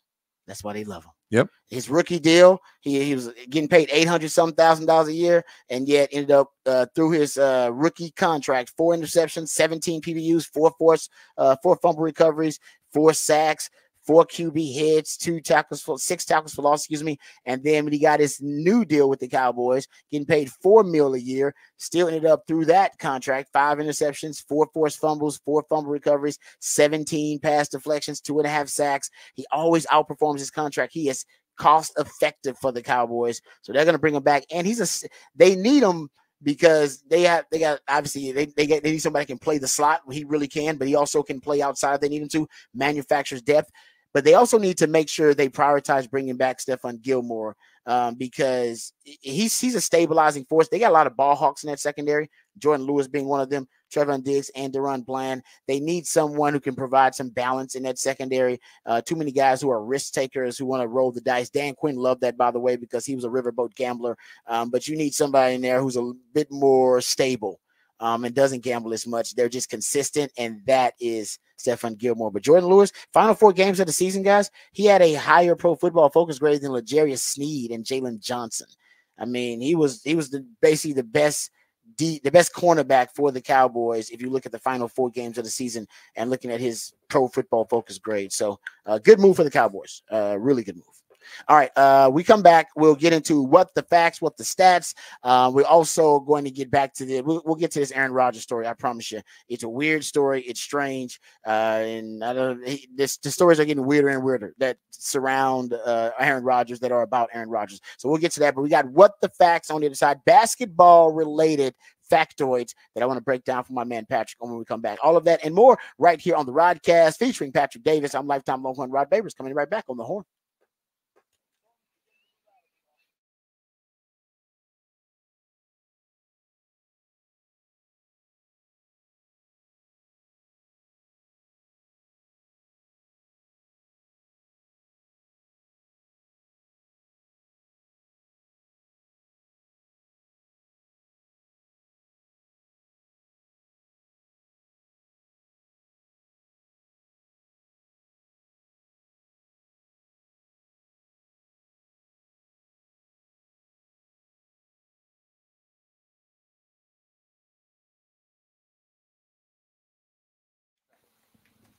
Hey, what's up, folks?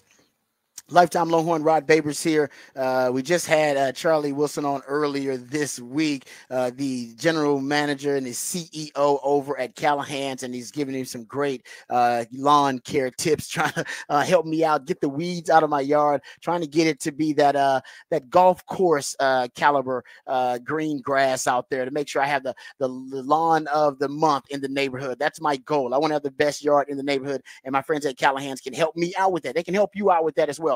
Easter arrives early this year, so be sure to check out all the baby chicks and ducklings and rabbits that are going to be at Callahan's General Store. But when you're up there, you can pick up all the feed, food, and supplies you need for your animals, but also you can pick up all of the lawn care equipment that you need as well. Now, the spring has arrived, so Callahan's can help you get your lawn in that golf course condition. That's what I'm trying to do. I want to make it look real nice. Did some yard work yesterday, and courtesy of my man Charlie Wilson, I knew exactly what to get. Got the pre-emergence down. We're going to get the weed and feed down coming up a little bit later on next week. And now that spring arrived, you want to make sure that Callahan's can help you out, get your lawn in perfect condition. In the next few weeks, you get your weed and feed down. You can grow the good grass and keep the crabgrass and the dandelions out of your yard. And as nighttime temperatures rise close to the mid highs in the 60s, you'll get your Bermuda seed down there to cover all those spots that got burned out and damaged during the summer. So these are all the tips you get at Callahan's. You can go there. They have fine professionals that'll help you out, answer all your questions to help you with your lawn care needs. So, folks, don't forget, it's also time to beginning planting those seedling vegetables and all your garden flowers, and you can also get that at Callahan's, and they can help you out with that as well. They can give you all of the knowledge you need to make all your friends believe you have that green thumb. I don't have a green thumb, but I do have Callahan's, and so do you. So find a way to make it a Callahan's day. They're still there off of 501 Bastrop Highway between downtown and airport. Make it a Callahan's day.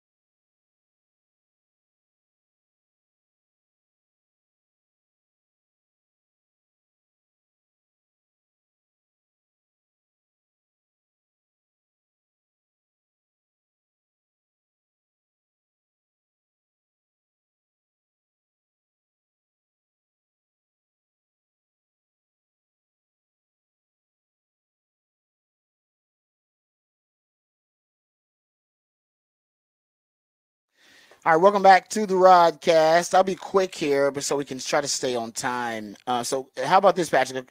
Something happened Wednesday night in the NBA that was wild and unprecedented. The Cleveland Cavaliers didn't take a free throw in the first 3 quarters of their game against New Orleans. It marked the first time this season that any team, entered the fourth quarter without a free throw attempt. Or at least basically a free throw attempt at all. About 2,000 NBA games have been played since the last time it happened.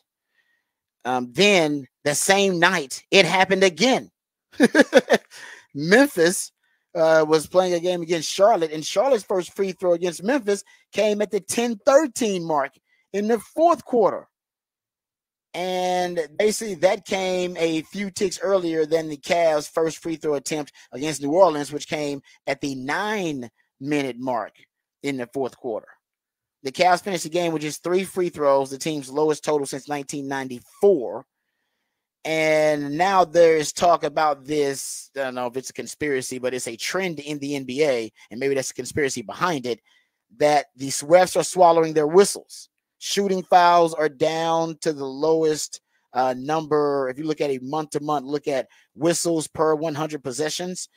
This is basically the quietest month of the season because shooting fouls are down to 9.4 in terms of month-to-month comparison. Non-shooting fouls are down 9.3. Technical fouls 0.62. That is also the lowest number of any month this season. Defense of 3 seconds down to the lowest total this season.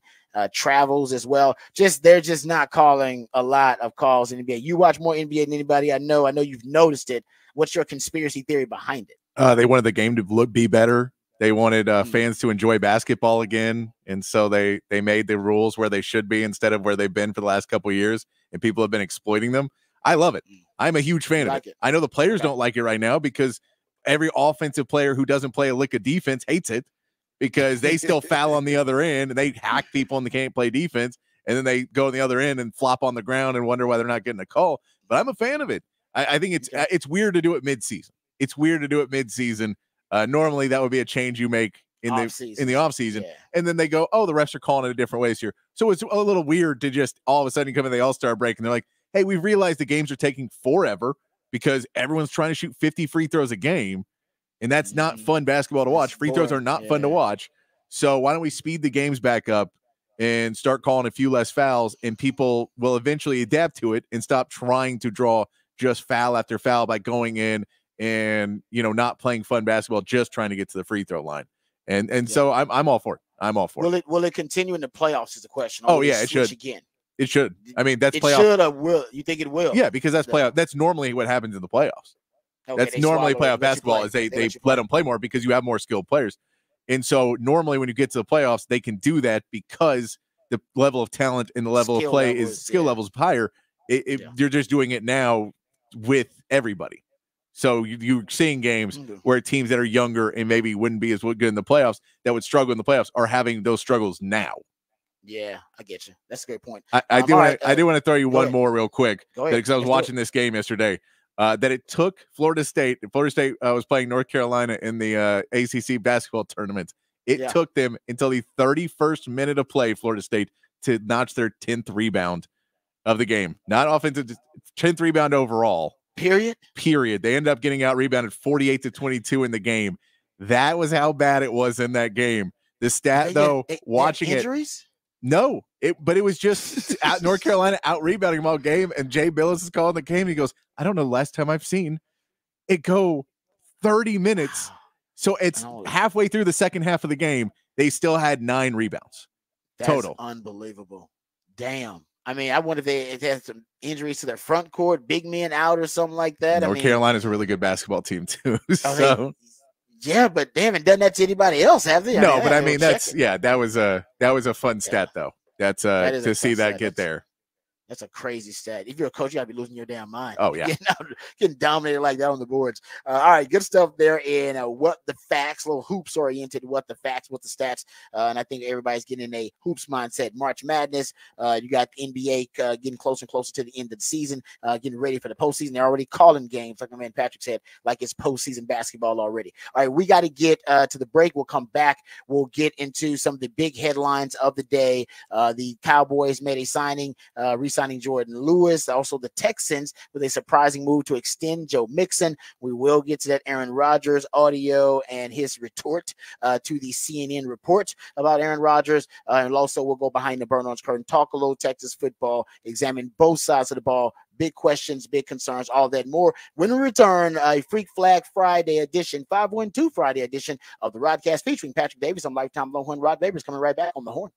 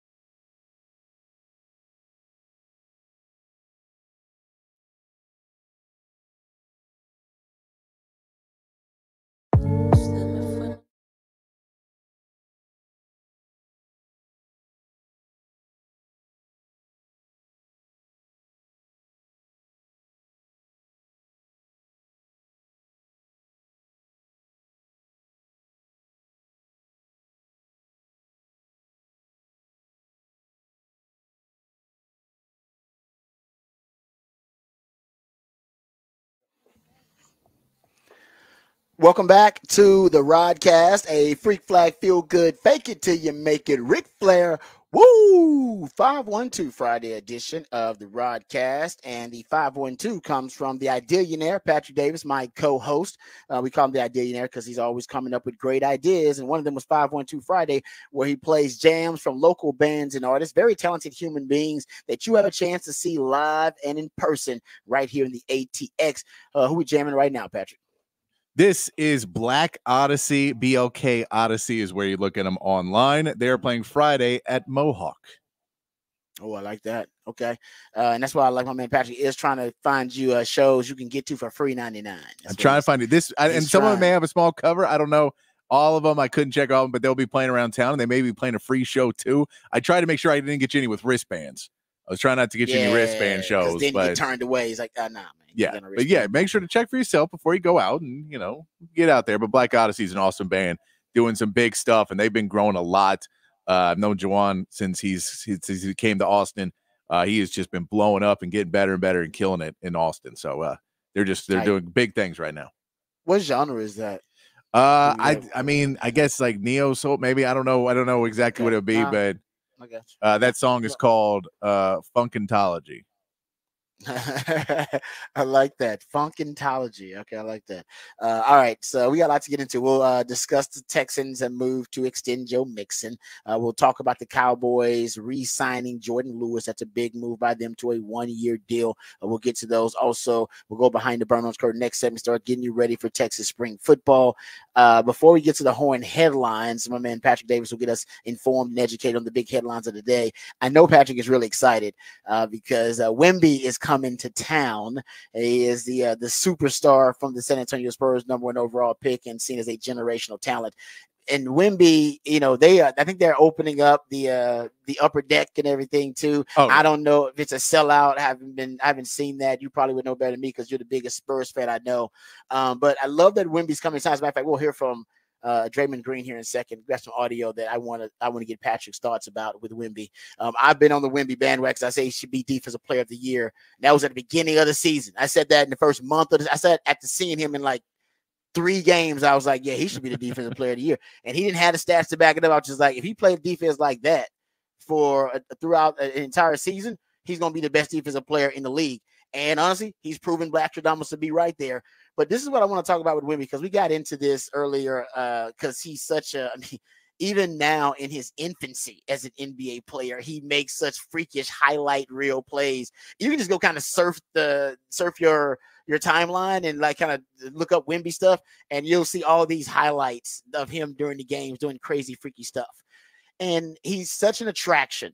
How many athletes in the world now, seriously, and I know maybe I'm missing some because of my lack of international soccer knowledge, but how many athletes in the world are must-see spectacles and attractions like Wemby? And you got to go see him live, not just to watch him on TV or to see the highlights, but guys and gals, by the way, because Caitlin Clark, by the way, is in this conversation. Yeah, I'll throw that out there right now, that if you would spend your disposable income, even though we ain't got a lot of it, if there's an opportunity to see this athlete live, I have to do it. I have to do everything I can to see it. I think Wemby's in that category, and a lot of Austinites are going to try to make their way over there the next couple of games to see him. I think LeBron has been there forever. I've never seen LeBron in person, and I there's a regret there. I would love to have done that at one point in my life. I think, in the NFL, it's tough. I would put Patrick Mahomes there, and I've seen Patrick Mahomes in person. I'm in the NFL. I mean, they talk about Tech with Cliff Kingsbury. Some of y'all, I saw him in person. No, you didn't. You saw him at Tech. All right, that does not count. No. I'm talking about in the league right now as the baby goat. And I just saw him in the last Super Bowl, and it was amazing. But as you pointed out earlier, that's a little different, right? The Patrick Mahomes thing, that's a little different. Messi's in there. Messi's in there. Messi's there. Right? Yeah, and I mean, I think there's the factor of it, of the anomaly of life. That is a nicer way of saying than the freak factor, but like genetics, where you say this person, you want to see Wembanyama, he's when you look at it and they say 7'3", and you go, he's not 7, he's taller than that, and when he's bigger than that and longer than that, when he's dunking from feet away from the basket and just jumping over people and dunking when he's blocking. And he has what they call dad blocks now, is what they're calling him, where he basically where he doesn't even leave his feet. No, where he blocks it so easily. He doesn't leave his feet, blocks it, and the ball he just catches the ball basically.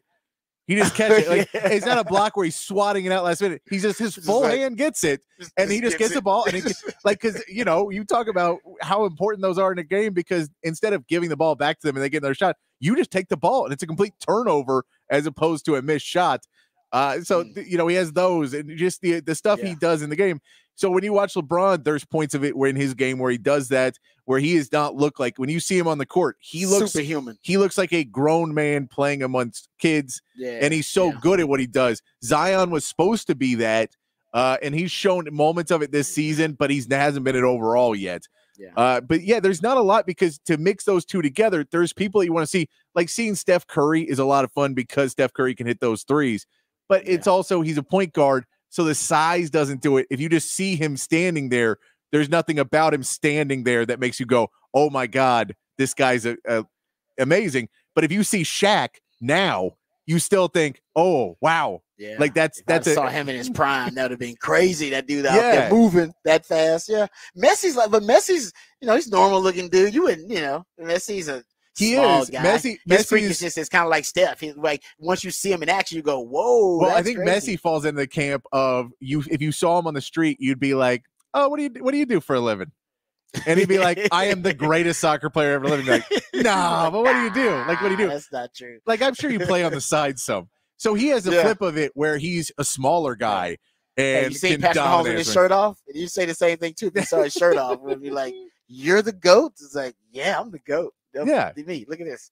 Dad bod, baby. Yeah. So I'm with you. You're right. There's an element of just freakish, God-given genetic talent.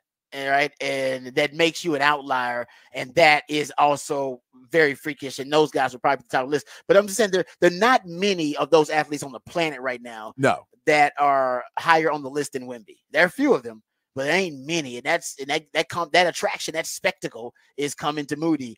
And I got to make sure at one point I go out of my way to see him. And, I haven't seen him live yet. I got to go see him live at some point. Yeah, because I've seen most of these guys in basketball. I've just been to enough basketball games in my life that I've seen a lot of these guys. I haven't seen LeBron. You seen LeBron? Yeah, I've seen LeBron several times. Yeah. That's awesome. That's probably one of my regrets, not getting to see LeBron. He's going to play for another, 15, 16 years? Yeah, that's true. Until he's 65? He's still pretty damn good. Bronny's going to retire before LeBron does. I don't. Yeah, that's just I don't see why we're joking. We might be on to something. They might be going out the same year. Yeah.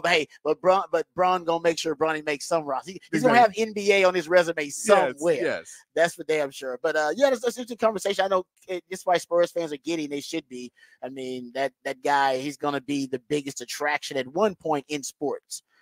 We just don't know when it's going to be, when it all comes together for him. But he should be Defensive Player of the Year. I hate the argument that, oh man, they're not winning enough games. That is ridiculous. That makes no sense. Then the Defensive Player of the Year can only go to the best defensive player on the best team. Yeah. Then what the hell? Then it becomes the Heisman. It's like, no man, give it to the best defensive player in the league, which he is, by the way. Matter of fact, can we get this Draymond Green sound ready to go? Because I want to get your thoughts about this. Because I you know what? It when he said it, it sounded kind of wild. But now that I think about it, he might be right. Here's Draymond Green's thoughts on Wemby. Victor Wembanyama is probably a top 20 player in the NBA right now. With that skill set, with that lane, with that jump shot, his jump shot is absolutely beautiful. In San Antonio, with that style, that kid, watch out. This is no stray at all. I think Chet Holmgren is a very good player, and I know there's been this comparison amongst those two, but I will tell you, I think there's a gap in between Chet Holmgren and Victor Wembanyama. Victor Wembanyama is just different. Kid's special, absolutely special, and he may win MVP of the league in like the next 2 years or so. All right, agree or disagree with Draymond Green's take? Both of them.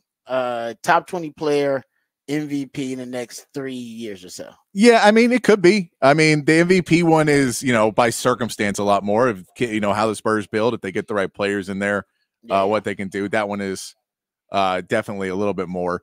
But as far as top 20 player, it's like I was looking in the break, and it's close. He may be he's top 25. He's top 25. So it's in that level of, I don't know if he's consistent enough this season, and he's not good enough at playing through double teams yet. So there's a couple things he needs to fix. I think next year he'll definitely be top 20. But this year there's just been a few things where a guy like a Domantas Sabonis is just a little bit more advanced in his career. And just a little bit more used to the game, that you can put him in clutch moments, and he's just a little bit more prepared for that double team and a little bit more prepared for things than Wemby is right now. But that's saying that into missed a few games, had some injuries, had a minutes restriction, had all of that. Like, there's been so many pieces of coming over in his first year here in the NBA. It's pretty impressive to be top 25. And then you say there's a couple things where teams know how to attack him properly. And when teams are able to do that, he struggles a little bit more. When he figures that out, it's over.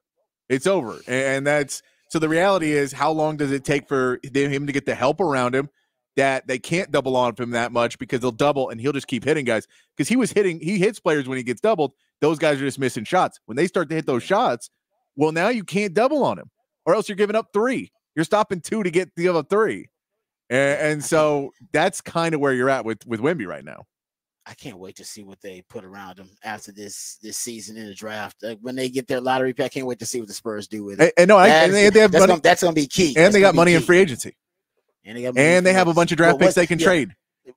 What they build around him is about to be really interesting, because this is basically their evaluation of what's his skill set. Yeah. And what do we need to players? Yeah, we need to have around him, and that every player is going to essentially be complementary to Wemby to help him. Oh, it's gonna be fun to watch the Spurs build. And the good part is Wemby makes the players around him better.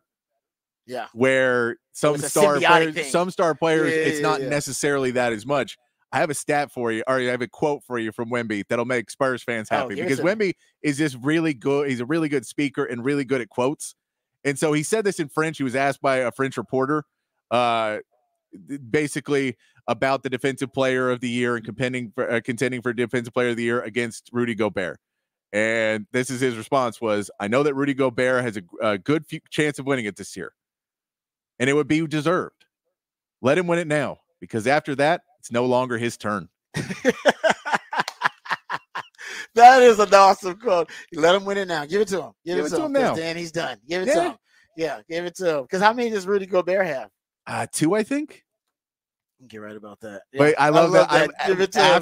After this, it's no longer his turn. It's just such a great line. Oh, that is a fantastic line. Damn. Yeah, no, man. He's got it all. I mean, I can't even hate on it for Spurs fans. He's got it all. He's gonna be the face of the league going forward. I can't hate on the face of the league, even though he is technically a rival of the Rockets. I get it. It's something honestly, and I feel a little bit. I'm grateful that I get to see him. There will be the showcase that if the Rockets are even competitive anytime soon, they're competitive right now. The Rockets are competitive. Yeah, I know. They're not championship competitive. Yes, but the Spurs once the Spurs get this thing rolling, they'll be an accelerated path. The Rockets, my hope is that the Rockets will at least make it interesting. When the Spurs, the Rockets need to find who their star is. They still don't know who their star player is going to be. That's fair.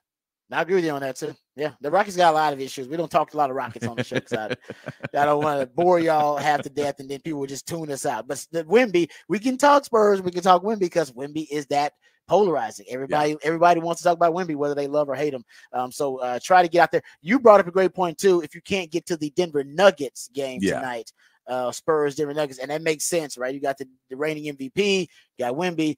That's a high dollar matchup. So tickets are expensive. Tickets are more expensive for that. But on Sunday they play the Nets without the star talent on the other side. Mikal Bridges, Cam Johnson, there's decent players over there. It should be a fun game. But tickets for that, for what we saw, for at least the cheapest, were about half the price of what the tickets were a week ago. Is when I looked last. So it was a more cost effective. If you just want to see Victor Wembanyama, and you just want to see the Spurs, and you don't care about the Nuggets as much, you say, I don't need to see Jokic, because you're paying for the Spurs and Jokic. Or you can go on Sunday and pay for the Spurs. Pretty much. That's exactly right. Yeah. So it's your choice. Honestly, you want to pay for both. Go ahead. That is sexy though. I mean, you got the MVP going up against, like I said, the future face of the league. Yeah. That's a sexy matchup. So that is worth the price of admission. But I'm with you. I just want to see Wemby. There's not a game that I've seen him in, or a game that I don't think he's been in. And Patrick watches more than me, of course, that he doesn't have some highlight type of play or series of plays. Yeah, exactly. Because we just haven't seen somebody with that size and that frame with his skill set that has handles and can shoot how he does. So even something that's a normal series for a player, just a really good series of getting a block, then going down the other end and getting a layup. That's just something that happens usually in the NBA all the time. But when you see him do it, it's extra freaky because we just haven't seen somebody like him do it before. So the pull-up threes, when he just sinks a pull-up three, it's ridiculous. Yeah, exactly. You're like, what? That he can do that? Yeah, he can do that. All right, let's talk. We'll talk about the Cowboys real quickly. We'll talk about the Texans. Let's hit our horn headlines first. Then we'll come back, hit the Texans signing and the Cowboys signing, and then we'll get to behind the burnt orange curtain. Let's do it.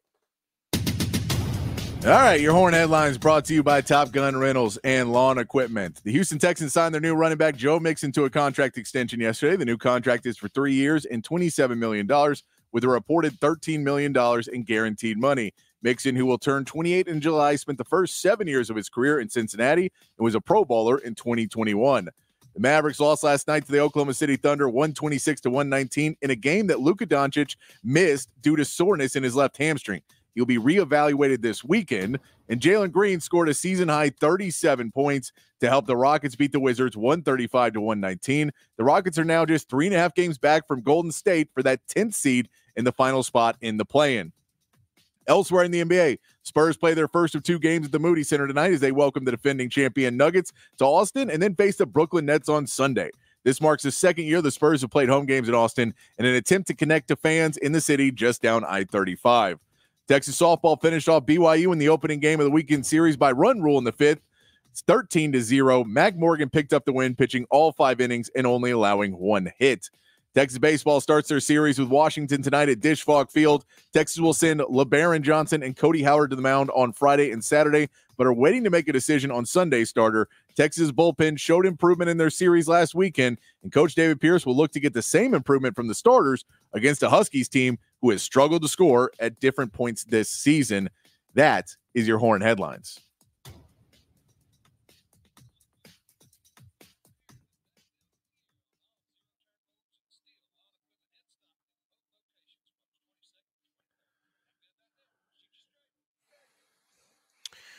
All right, let's get to this Joe Mixon extension for the Texans. They end up signing to a 3-year deal, upwards of a value of $25.5 million, $500,000 per year in incentives. It is a front-loaded deal, $13 million in full guarantees. Also, $9 million of that fully guaranteed money is in 2024.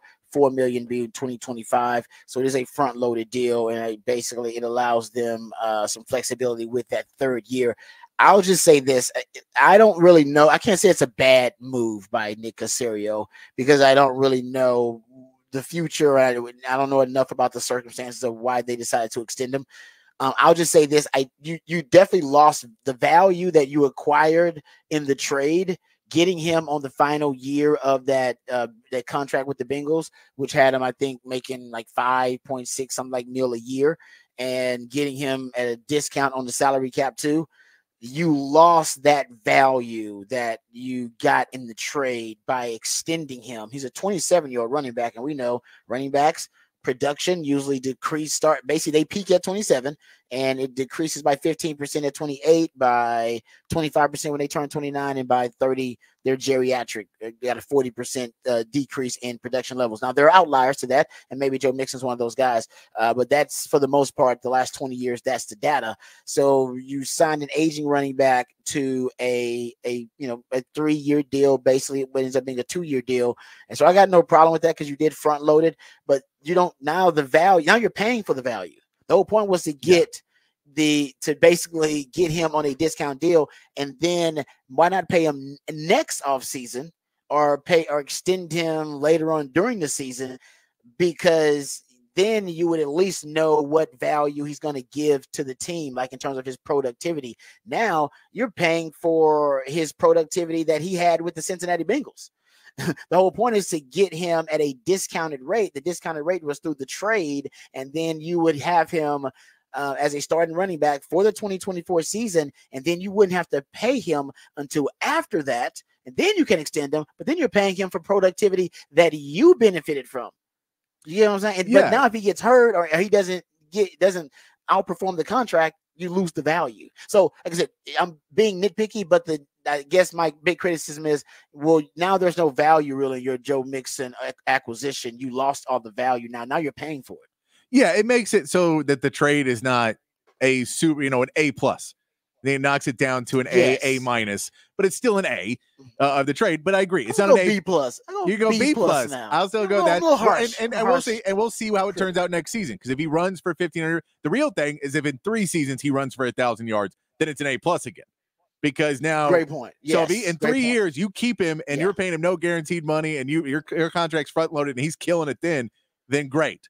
But the reality is that $13 million guaranteed makes me not worry about that as much, because it means that third year is most likely more a team option. You can cut him and not lose anything. That's fair. That you're going to be, you could probably cut him next year if you really wanted to and get out of it pretty easily. The guaranteed money's not as bad. And I have to assume that there is a reason why they did this by it not being at all from the playbook of Nick Caserio and how he's a general manager, that whether it was a head coach, whether it was the offensive coordinator, whether it was Joe Mixon himself, who said, we know that his interview, basically when they asked him about the trade, he said it hurt a lot, that he thought he was going to finish his career in Cincinnati and to have the whole conversation, the release news, and then to be traded. He was really not in a good place and was hurt. And he said he'd had to do that for a while.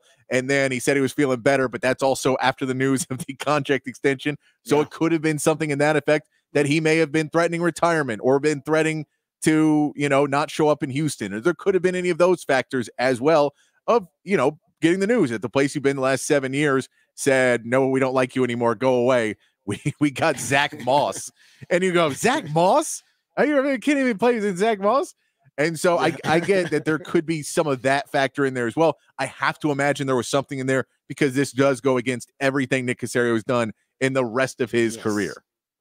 Agreed, because that's what the point of the mercenary deals. He's like, no, I'm trying to get as much value as I can from this player without having to commit to them. Right, I'm a rent or rent to own guy, and I don't want to make those ill-advised investments. And this is an investment that he didn't have to make. So you're right. I think something will come out later about the motivation and the incentive. But I like the acquisition. But like I said, now you lost the value in the acquisition. You still need a running back. You got your running back, and that's great. But you lost the value, and that's what talent acquisition in the NFL is all about. It's all about extracting value from each acquisition until ultimately, you've accumulated a ton of that value, and that's how you kind of work with the NFL salary cap a little bit. All right, let me ask you this. Let me ask you this real quick, Rod. If Joe Mixon was released, they signed him $8 million a year, so a little bit less money, but more guaranteed. Would that have been better or worse? Just curious. And I know it's a hypothetical. If they say it again. So if the Bengals did release Joe Mixon instead of trading him, and they went in free agency and they got him for a little bit cheaper, but the guaranteed money was more, would that be better or worse? Would you say, well, okay, so we did get him and we got our running back, but we have to kind of guarantee a few more years. Honestly, to me, it'd be better, because at least in free agency, I know that you know that you're going to pay top dollar for players. That's the whole point, right? It's the worst value for teams. It's the best value for players. Yeah, I got because they get overpaid, and the teams have to do the overpaying. But you traded for them, so you got the great value, and then you gave it up. So to me, I think the free agency route would have been better, because at least I understand why they got so much money guaranteed. Okay, because that was free agency. That's how it works. Yeah, it's a free market. But in the trade, you you had the upper hand. Like you had all the leverage in the negotiation. I don't know why you just gave it away. That's all. But like I said, being nitpicky, I like what Nick Caserio's done so far. Jordan Lewis, Cowboys, signed a 1-year fully guaranteed deal. His 8th year with the Cowboys. That tells you a lot. That means the organization really likes him. Speaking of, I think that because the reason they like him is because he always outperforms his contract. I talked about this. He only cost him $800,000 per year through his first contract. His second contract cost him about $4 million per year. And he always gives them a lot of productivity, has a lot of splash plays. I believe he's got 9 interceptions in his career with the Cowboys. He's a ball hawk. He's got, I think 8 fumble recoveries, something like that in his career with the Cowboys. So he's a guy that gets his hands on the football. They like that. And he can play outside and also play inside. We played the audio earlier of Stephon Gilmore saying he would give the Cowboys a hometown discount, that he wants to be a Cowboy going forward. And if you look at it, they need to get him. If they can get Stephon Gilmore, and I don't know what the price tag would be, then they would have corners like corners would be Trevon Diggs, Deron Bland, Jordan Lewis, and Stephon Gilmore. You would have one of the best cornerback rooms in the NFL. We still do, actually. You still have a good one right now. But the anticipation will be one of those guys is going to end up getting hurt, just like Jordan Lewis did this last year, just like Trevon Diggs did. You just have to anticipate that, right? You plan for the worst. You hope for the best if you're a GM. Get Stephon Gilmore, and I think your secondary looks really good because you're deep at safety already. And there are a lot of talks, at least a lot of reports that Stephon Gilmore wants to come back to the Cowboys. But I like the Jordan Lewis move. It's speaking of value, really good value for the Cowboys. Always outperforms his deal, and we'll see going forward. But the last 4 games of the season, he was basically your best cornerback. The last 4 games of the season, he played really, really well. Yeah, and I think that you talk about what's available and for the price to let you allocate resources, not monetarily, but on the field to help stop the run a little bit more, to have a safety be able to cheat up more because you feel more secure in your secondary, to have the linebackers be able to focus more on the run game, to have different options to focus on run plays, so you're not necessarily as worried about your defenders getting blown past. You feel a little bit more secure about your secondary. Having to deal with what you have at this point for the Cowboys.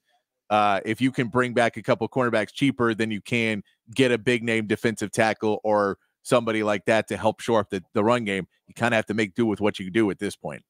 Yeah, you're right. You still got to get that interior defensive tackle. You got linebacker help, and that was really good too. And how about this? Final 4 games of the season, Jordan Lewis was the #1 run defending cornerback in the league. Yeah. Based on Pro Football Focus grade. So he's just a really good player. It gives you a lot of, and he, like I said, he usually is pretty cheap compared to the productivity he has on the field. Also, CJ Goodwin, 8th year with the Cowboys, signed. He's their special teams ace. It originally came to him as an undrafted free agent. All right, we come back. We'll go behind the burn orange curtain. We'll talk spring football, offense, defense, questions, concerns, position by position. I'll try to see what I expect spring football to clarify and what questions I expect them to answer coming up this spring. All of that and more right here with the Rodcast featuring my man Patrick Davis. I'm Lifetime Longhorn Rod Babers coming back on the horn.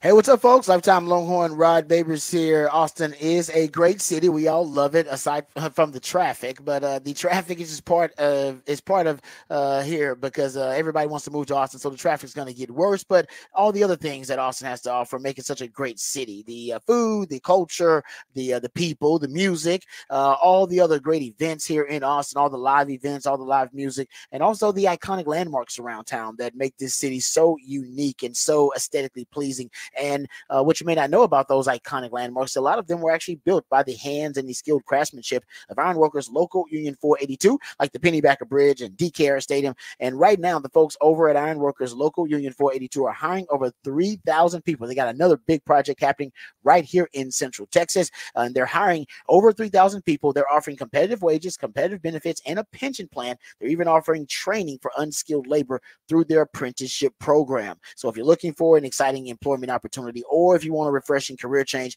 maybe you want a new challenge, maybe you want to feel valued by your employer and you're thinking about switching up professions, maybe you just need a new start in your professional career, how about a new start with Ironworkers Local Union 482? Like I said, right now they're offering training for unskilled labor through their apprenticeship program, competitive wages, competitive benefits, a pension plan. Go online and go check out all of the different positions and all of the different benefits as well, becoming a member of Ironworkers Local 482. Take pride in the type of teamwork and craftsmanship that helps shape the future of this great city. Just go online and apply at ironworkers482.org. That's ironworkers482.org.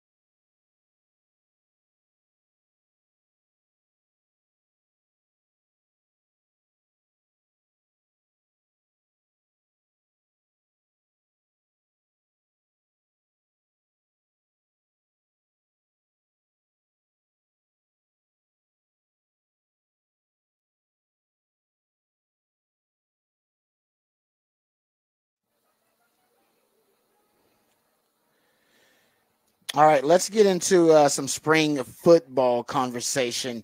I was actually talking to Coach Bob Shipley. Shout out to the On Texas football family. I was doing football theory with Coach Shipley. As a matter of fact, Coach Shipley and I are going to be doing a show, The Winning Drive, starting around 4:15 Mondays and Thursdays. Me, CJ Vogel, and Coach Bob Shipley. So shout out, just a little tip and a reminder there. So we're talking about the biggest questions, concerns, or the biggest issues that Longhorns need to address in spring practice, and went position by position. So quarterback, I think one of the most talked about issues is the deep ball for Texas, and will the deep ball return, especially after watching the combine, watching Xavier Worthy set the record for the fastest 40-yard dash, and then watching A.D. Mitchell at the third fastest 40. A lot of Longhorn fans harkened back to the season and thought, man, why wasn't Texas better at completing the deep ball? Quinn Ewers completed 33% of his passes that traveled 20-plus yards or more through the air, 76th best in the FBS. I'll give Sark a lot of credit, even though I know that deep ball was calling him. All right, Coach Steven, he did not allow that to really kind of wreck the game plan. He decided to take the top off of defenses in other ways with some long developing intermediate routes, and he knows Quinn can complete those, and that was really, really good. Also, I think something that I think we want to see from Quinn this year is Quinn get deeper to his progressions, but also Quinn in straight drop back situations. What most people don't know about Quinn's game, or at least Sark's offense, is that Sark's offense is heavy play action. It's a heavy RPO. You're talking about right now, Ewers last season led all Power 5 quarterbacks in play action dropbacks, and his productivity and efficiency actually drops off a lot in non-play action passes.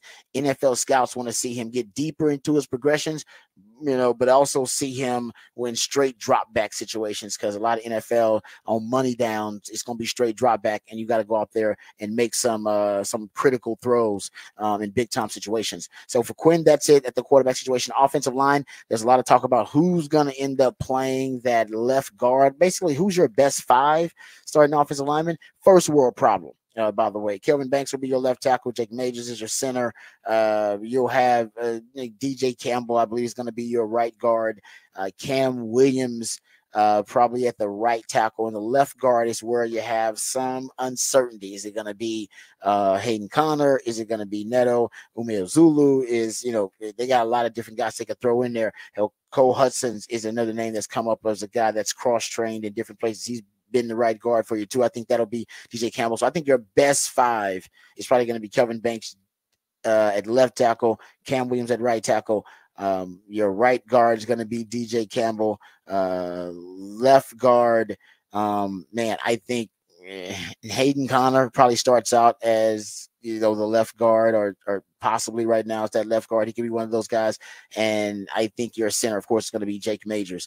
You got a first world problem, though. You got a rotation of 7 guys potentially at O-line that can provide you with starting caliber reps. And for Texas, your O-line hadn't been this deep since the mid-2000s, since you were playing for a national title with Vince Young as your quarterback. It hadn't been this deep and this talented since then. Running back position, a lot of talk about who's going to share the carries, how they're going to divide up the carries. What does the running back distribution of snaps looks like? I think, honestly, it'll be mostly CJ Baxter and Jaden Blue. I think situationally you could get Savion Red thrown in there situationally.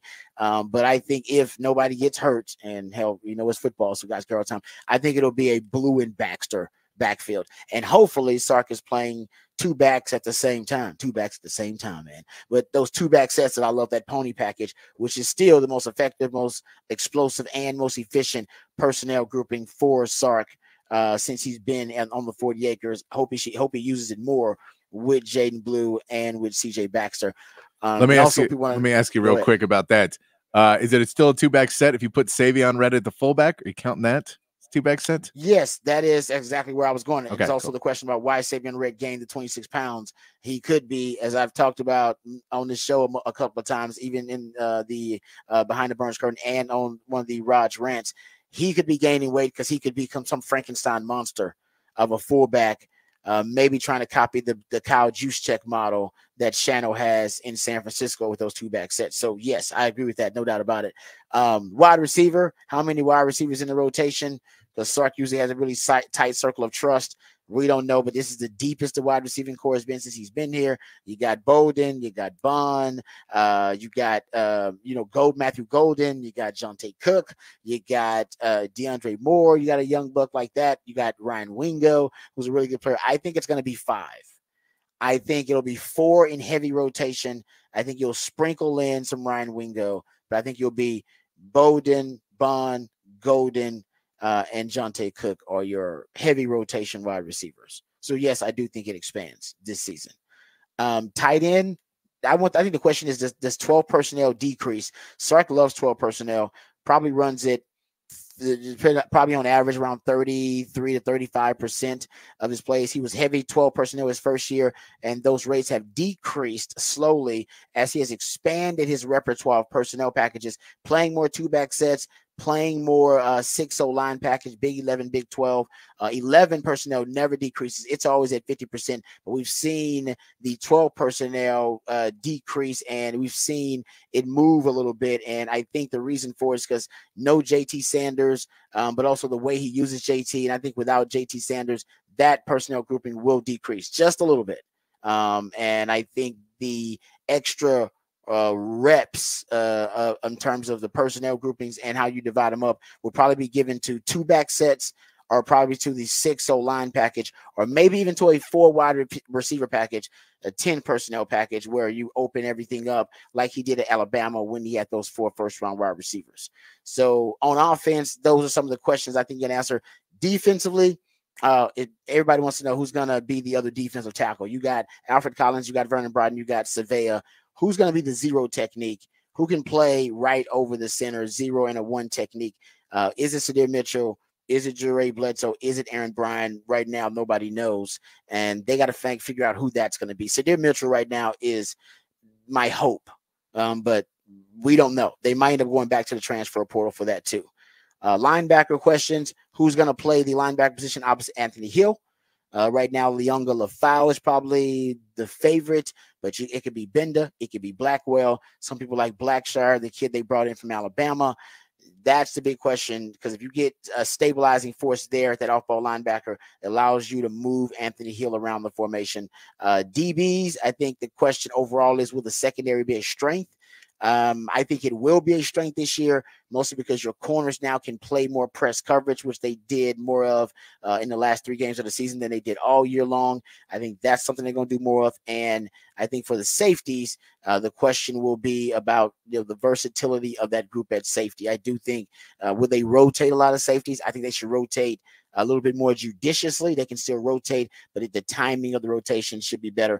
And the combinations of the rotations should be something, the combination of players should be something they account for. Like, certain players play better together. They're better matched situation wise. Makuba maybe plays better with Derek Williams, or Phil Sami, maybe he's better with a Taft, because Taft can help him with the alignment assignment with young player, that kind of stuff. So those are the questions that I have. Any questions you got, Patrick, major questions for spring football for Texas?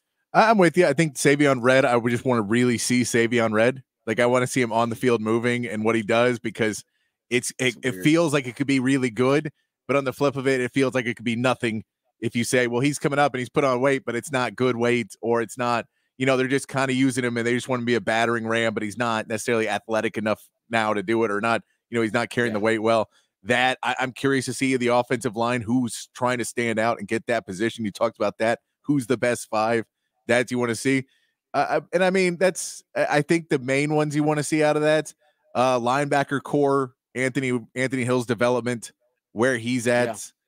And then just, secondary in general. We're all still curious to see how that secondary starts to look in that rotation there, but we won't know that, I don't think, until we get to actual game time action next year, is what that rotation is going to start to look like.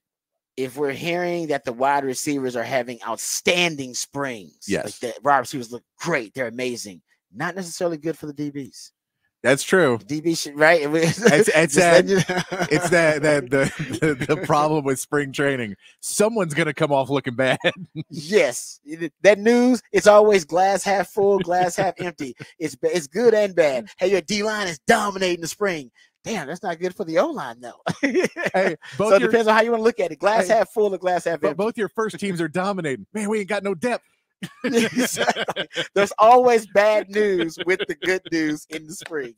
Yes, that's why. Hey, that's why we're here, folks, to just help you sift through it. All right, we come back. We'll go off the record. We'll just play that Aaron Rodgers stuff, and we'll get to the Aaron Rodgers story that we've been trying to get to for a while, and why this freaky Friday won't be as freaky as other Fridays. We'll explain that. All of that and more right here on the Rodcast featuring Patrick Davis on Lifetime Longhorn Rod Babers. Coming right back on the horn.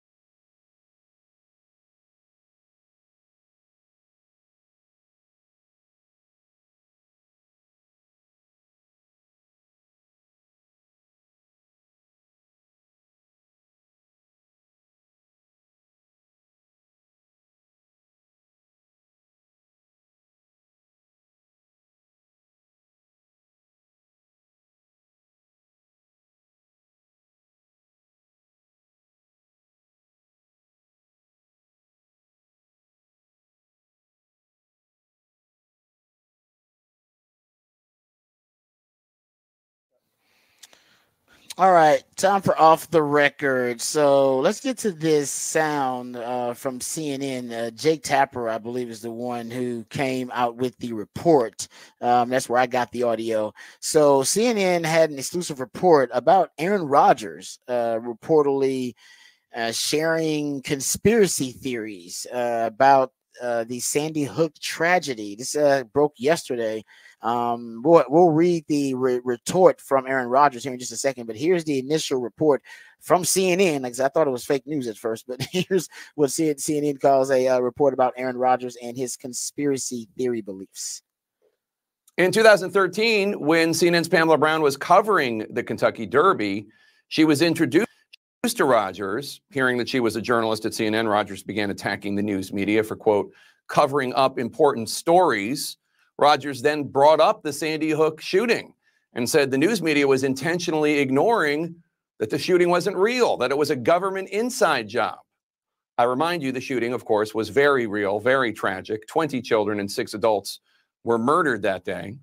When Pamela Brown asked Aaron Rodgers for evidence of what he was talking about, Rodgers then began sharing various theories that have been disproven numerous times by evidence.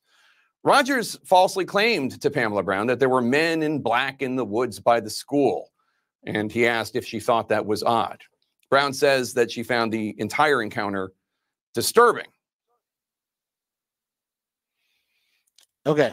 Here is Aaron Rodgers' response, and this came like 18 hours later after that report. Quote, as I am on the record saying in the past, what happened in Sandy Hook was an absolute tragedy. I am not and have never been of the opinion that the events did not take place. Again, I hope that we learn from this and other tragedies to identify the signs that will allow us to prevent unnecessary loss of life. My thoughts and prayers continue to remain with the families affected, along with the entire Sandy Hook community. So he said, she said kind of thing, where she just said, well, he told me he believes that Sandy Hook, was basically a hoax, and he's saying, I never said that. Don't know what you're talking about. That's crazy. I don't even know what that's a weird. It was a strange thing to report on anyway, that you're reporting on that he believes in conspiracy theories, which, by the way, I think that's no surprise that Aaron Rodgers is a conspiracy theorist. He's entitled to believe what he wants to believe. But I guess the public endorsement of such a conspiracy theory like that, a celebrity endorsement of it, would make it more powerful and would give it, more appeal, widespread appeal. And I guess that would be irresponsible, and that's why CNN's. Yeah, and I think, the fact that he threw the thing out that was okay with possibly going to be a part of a political campaign and run for office, that he's just getting that little bit of taste of, hey, you probably don't want to do this. You probably want to stay out of that. Like you don't want the microscope. You were in Green Bay, where they just let you do whatever you wanted. And then you go to New York, and then you're going to be in politics. That is a gigantic shift in the amount of coverage you're going to be on you. Just stay out of it. Just stay away from it. Just you're right, Patrick. I remember that happened to Mark Cuban. Remember Mark Cuban was going to run for president? He was pumping up, and then that scandal happened. Like, or at least it was revealed with the Mavericks. And I was like, damn, as soon as he said he was going to run for president, like a scandal just come out of nowhere. You're right. And that's why you see Trump survives, because Trump is shameless. President Trump don't give a damn. He's like, hey, I got dirt like everybody else, but I don't give a damn. And you got to have that type of attitude if you're going to just run for president, because everybody's got skeletons in their closet. And if you're going to become a politician, you got to be able to spin it. Like spin it like it's something good, or you gotta have no shame at all and be like, I don't give a damn, I don't care. Yeah, that's why I could never run for office. Never run for office, because my response to things would have to be like, well, I was pretty drunk at the time, so I don't remember. Your guess is good as mine. Yeah, that's not the spin. That's not the spin. You got to spin it or be shameless about it. But you're right. I don't know. That's why I will never be a politician either. I got too much dirt. Hey, my mama's still alive. I don't want her to hear about that kind of stuff. No, we good. My life's tough enough now. I don't want to add to it with that nonsense. No, I'm good. No, we don't need that. We don't need Rob B. skeletons out there smoking and hanging out, walking around. That ain't good. All right, let's keep them in the closet. All right, we come back. We'll have there's been a trade in the NFL. Nick Caserio. I swear, every time I go on a rant about Nick Caserio, he ends up changing his behavior And I swear he's listening to my rant. He ends up agreeing with me, at least in practice, if not doing it verbally. We'll talk about that on the other side. Texans making moves. We'll also get into why this Freak Flag Friday is not as freaky, at least in the state of Texas. All of that and more when we come back. This is the Rodcast featuring Patrick Davis. I'm lifetime Longhorn Rod Babers, coming right back on the horn.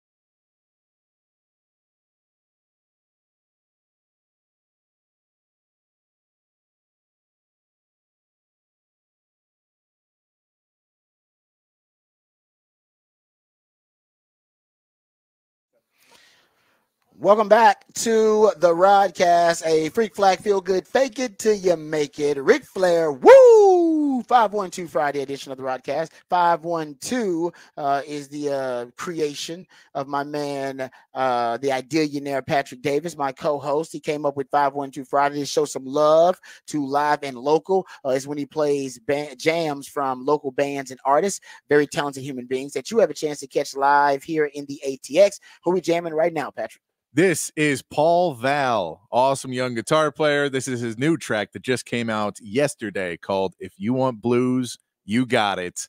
He is going to be playing Sunday at the Pershing. I believe he's going to be playing Saturday at Seaboys, part of that big show there as well. But a couple places you can go check out Paul Val.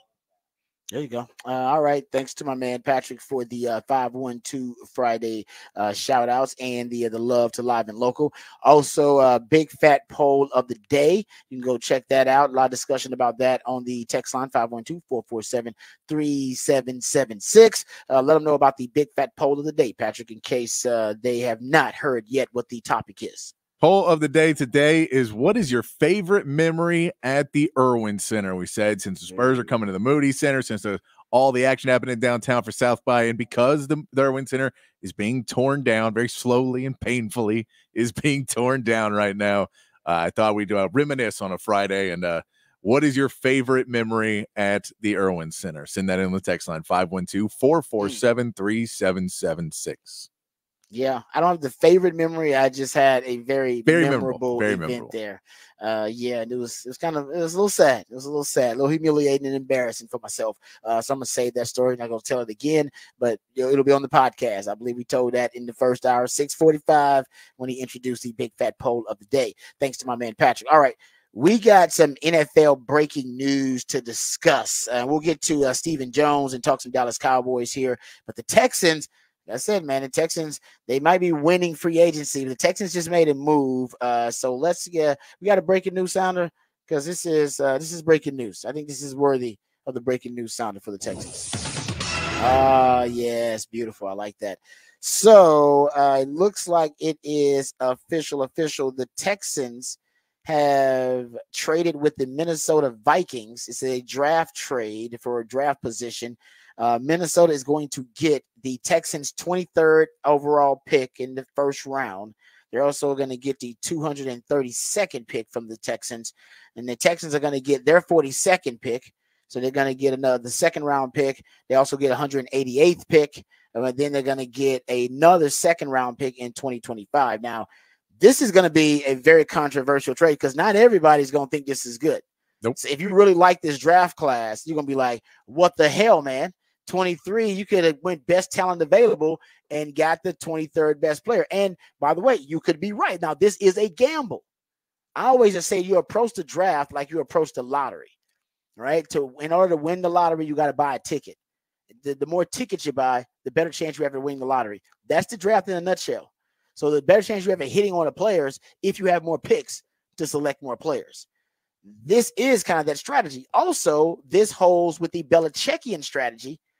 And the GMs and the executives, which Nick Caserio was one at the time, of the Patriots for years, they would stockpile second round picks. Now, first of all, the Patriots didn't have great first round picks.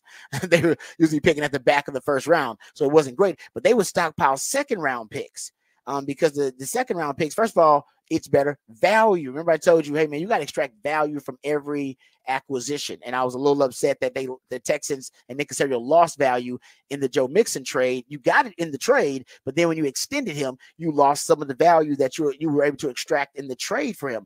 But in the Patriots' time, I kept up with this for a while, but then I stopped. But from 2009 to 2018, the Patriots accumulated more second round picks than any team in the league. They were obsessed with second round picks. Why? Because the guaranteed money that you owe players is cut in half. As soon as they come out of the first round to the second round, cut in half. And what Belichick and the Patriots know is that the NFL, a lot of the NFL evaluators are just bad at their jobs, period. Hell, the Patriots aren't great. They're just bad. So even though there are 32 first round picks and there only maybe 25 first round grades for a team, every team's got their own big board. Everybody's different. You can plan on, 4 or 5 teams just screwing it up. They're going to screw up. They're going to draft a guy in the first round that should have been drafted in the second round. They're going to take a chance on the guy they shouldn't. They really like this guy, and we see it every year. And you go, man, I didn't think that guy was going to get drafted that high. And they would basically capitalize on teams' miscalculations by getting guys that would essentially first-round talent that would drop out of the first round into the second round, and they pay half the guaranteed money for it. That, to me, is Nick Caserio from his time with the Patriots learning, I got to stockpile picks, number one, but the second round, that's the place for him to do it. So it is a great way to find value, but if you screw it up, right, and you don't draft the right players, then there's no point in it. So it is a risk, especially if this draft is as deep as we all think. But the things that it's deep in, quarterback, you don't need. Yeah. Offensive tackle, you don't need. And you could argue receiver, that's the one you could argue was even receiver, and you could use a receiver, but I don't think they want to get a receiver in the first round. I don't think they think value-wise that's a wise investment for them, considering what Nico Collins has done, what Tank Dell has done, and did they get those guys in the first round? No. So if it's a deep wide receiver draft, some of them will still be there in the second round. Yeah. So I like the move. I like the move. I like the move too, because I think it does give you, this again, you look at it and you say they probably didn't have 23 first round grades. So they said somebody has to fall. So again, you talk about the risk of, we trade back. Well, there's risk it's sitting there hoping the guy falls to you. And then at 22, the guy before you picks it, or 21, the last guy on your first round grade picks, and now you're at 23, either trying to trade back now, and you're calling everybody desperate with a time crunch, or you have to sit there at 23 and say, well, we just got to take whoever's best available now, and they don't really fit our system, and we don't do that. We don't know what to do with them, but we're stuck here, and we're going to do this. The flip of that is you add more draft capital. If you see somebody that slips to 18 that you as a top 10 grade, great point. You can trade back up. There's no rule that you can't trade more picks and trade back up into the first round. So this gives you more leverage of, we are bored where we want to be. If everything goes the plan according to the way we think it will, we want to be in the second round. There's guys that are there. I saw my man Joe Cook posted earlier. It takes you out of A.D. Mitchell. He may not have been looking at it. It takes you out of Byron Murphy, which you probably don't think is going to fall to 23. But Tavondre Sweat could be there in the second. You could say, well, we like Tavondre. We don't want to take him in the first round because we're a little worried about the weight. We're a little worried about the transition to the NFL. So we take him second. There's lower risk on our side with him, but a huge upside. So you can put in that kind of conversation. But if you really see, if Byron Murphy falls to 20 and you really want Byron Murphy, or if some other player falls to 20, trade right back up and go get him. And so yeah. I like the trade because I think you're preparing for the draft you think will be there, and you're giving yourselves options. If not, because now that second round pick next year is just another pick in your arsenal that when you make the trade, well, now we can offer you 3 seconds to move up into the first and where we want to go. We can offer you that, we have other things. We can offer you a first next year in this to move up to the top 10. We can make these different trades. I like it because it gives the Texans a lot of options, but they are making the move in time where they're not stuck if things don't go the way they think. They do go the way they think, I think. Yeah. No, yeah, exactly. They're following their big board. Yeah. He's saying, just like you pointed out, okay, we don't have 23 first-round grades. We got 19 first-round grades on these guys. Let's assume that every team is going to pick they have a board similar to ours, and they're going to pick the guys ahead of us. Then that means we're going to be desperately picking a player that we don't have a first-round grade on that may not even fit our system anyway.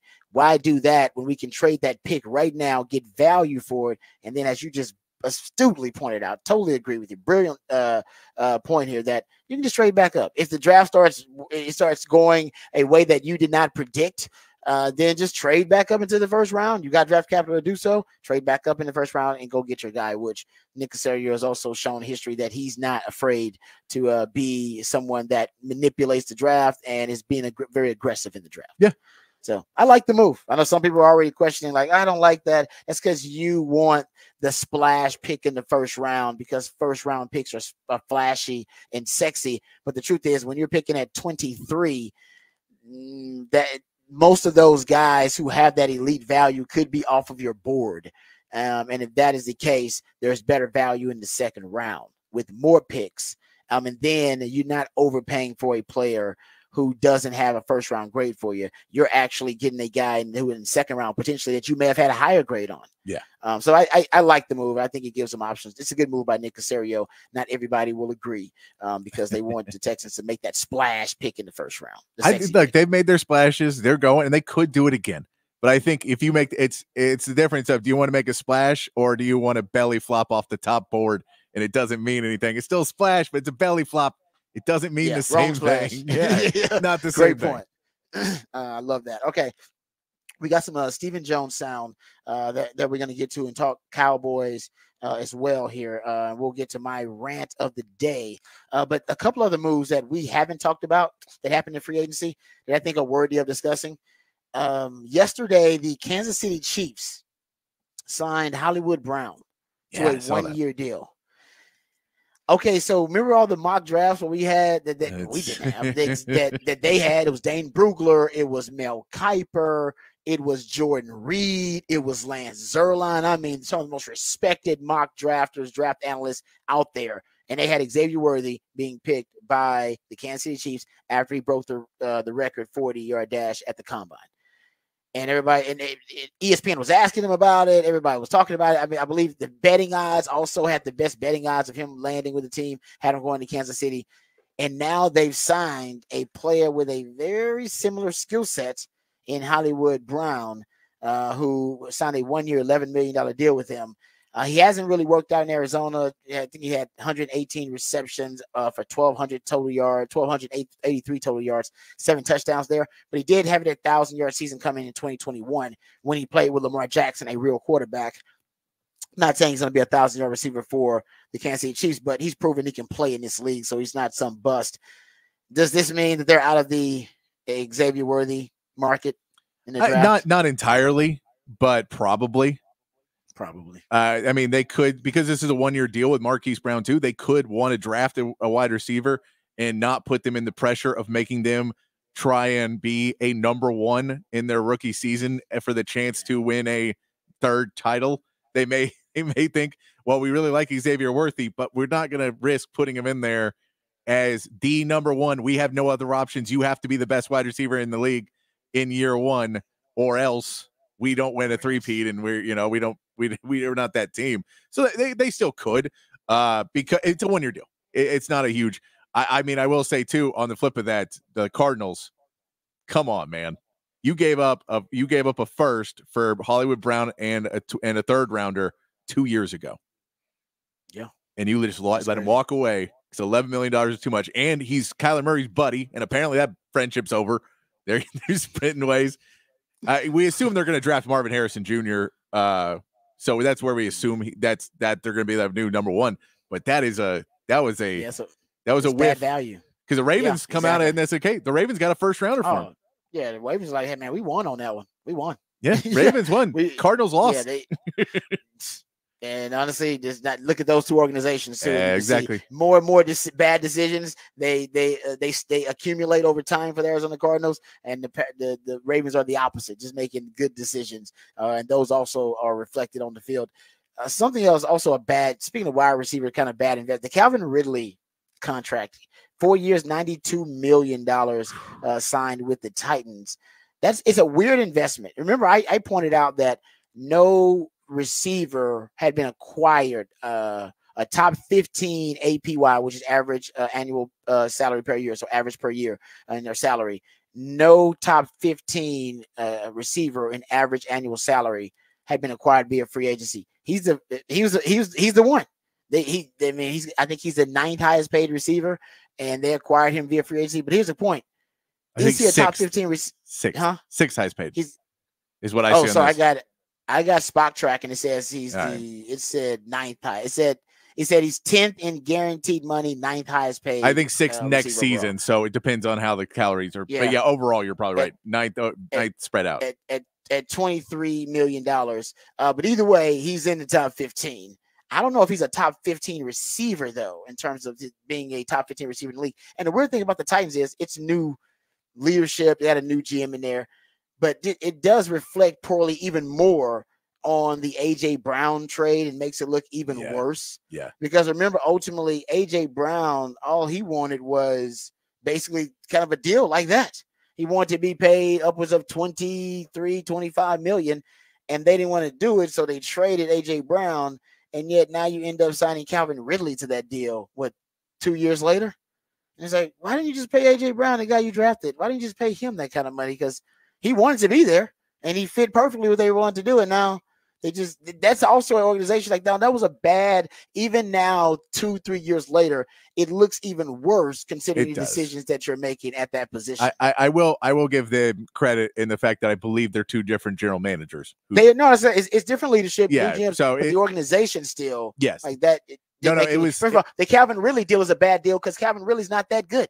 No, I agree. He's not $50 million, that kind of money. $50 million in guaranteed money is a lot of money to give to a guy who was just suspended for an entire season 2 years ago, who is aging at this point, and that's a lot of money to pay for a guy and also in a world where wide receivers aren't getting signed left and right.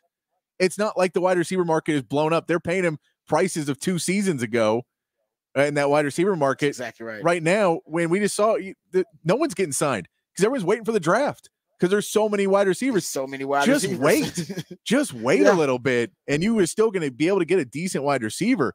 I mean, we saw Keenan Allen is now going to the Bears. They were able to get him over there. Mike Williams just got released because the Chargers are having to get rid of everybody because their cap situation. You could have got somebody like that. But, yeah, you go out and get Calvin Ridley 2 years after trading A.J. Brown or 3 years after. Yeah, that was the first thing I thought. The first thing that went through my brain was, really, you guys, because they drafted who's a kid out of Arkansas? They drafted that Traylon Burks. That is a poor man's A.J. Brown. So you drafted another. Yeah. It's just everything about it didn't make sense.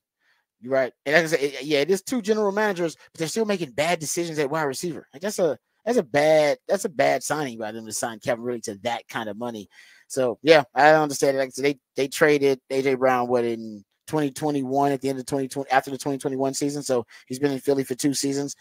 They should just kept A.J. Brown around, but everybody's life would be a whole lot different if they had done that. The GM probably would still be there. Remember, that's why initially I believe that's why they had the split there. Mike Vrabel and his GM fell out because of that trade. Yeah. And then that's why he wanted him out, and that's why they fired the GM. And then they hired a new GM who doesn't get along with Mike Vrabel. And then Mike Vrabel's out. Oh, man, the whole trajectory of the franchise would be different if they just kept A.J. Brown around, which ultimately would have been the right move. But anyway, we got Raj Rant the Day. Let's get to Raj Rant the Day right now. And then on the other side, we'll come back and get into some of the other big headlines of the day. But let's do Raj Rant of the Day right now.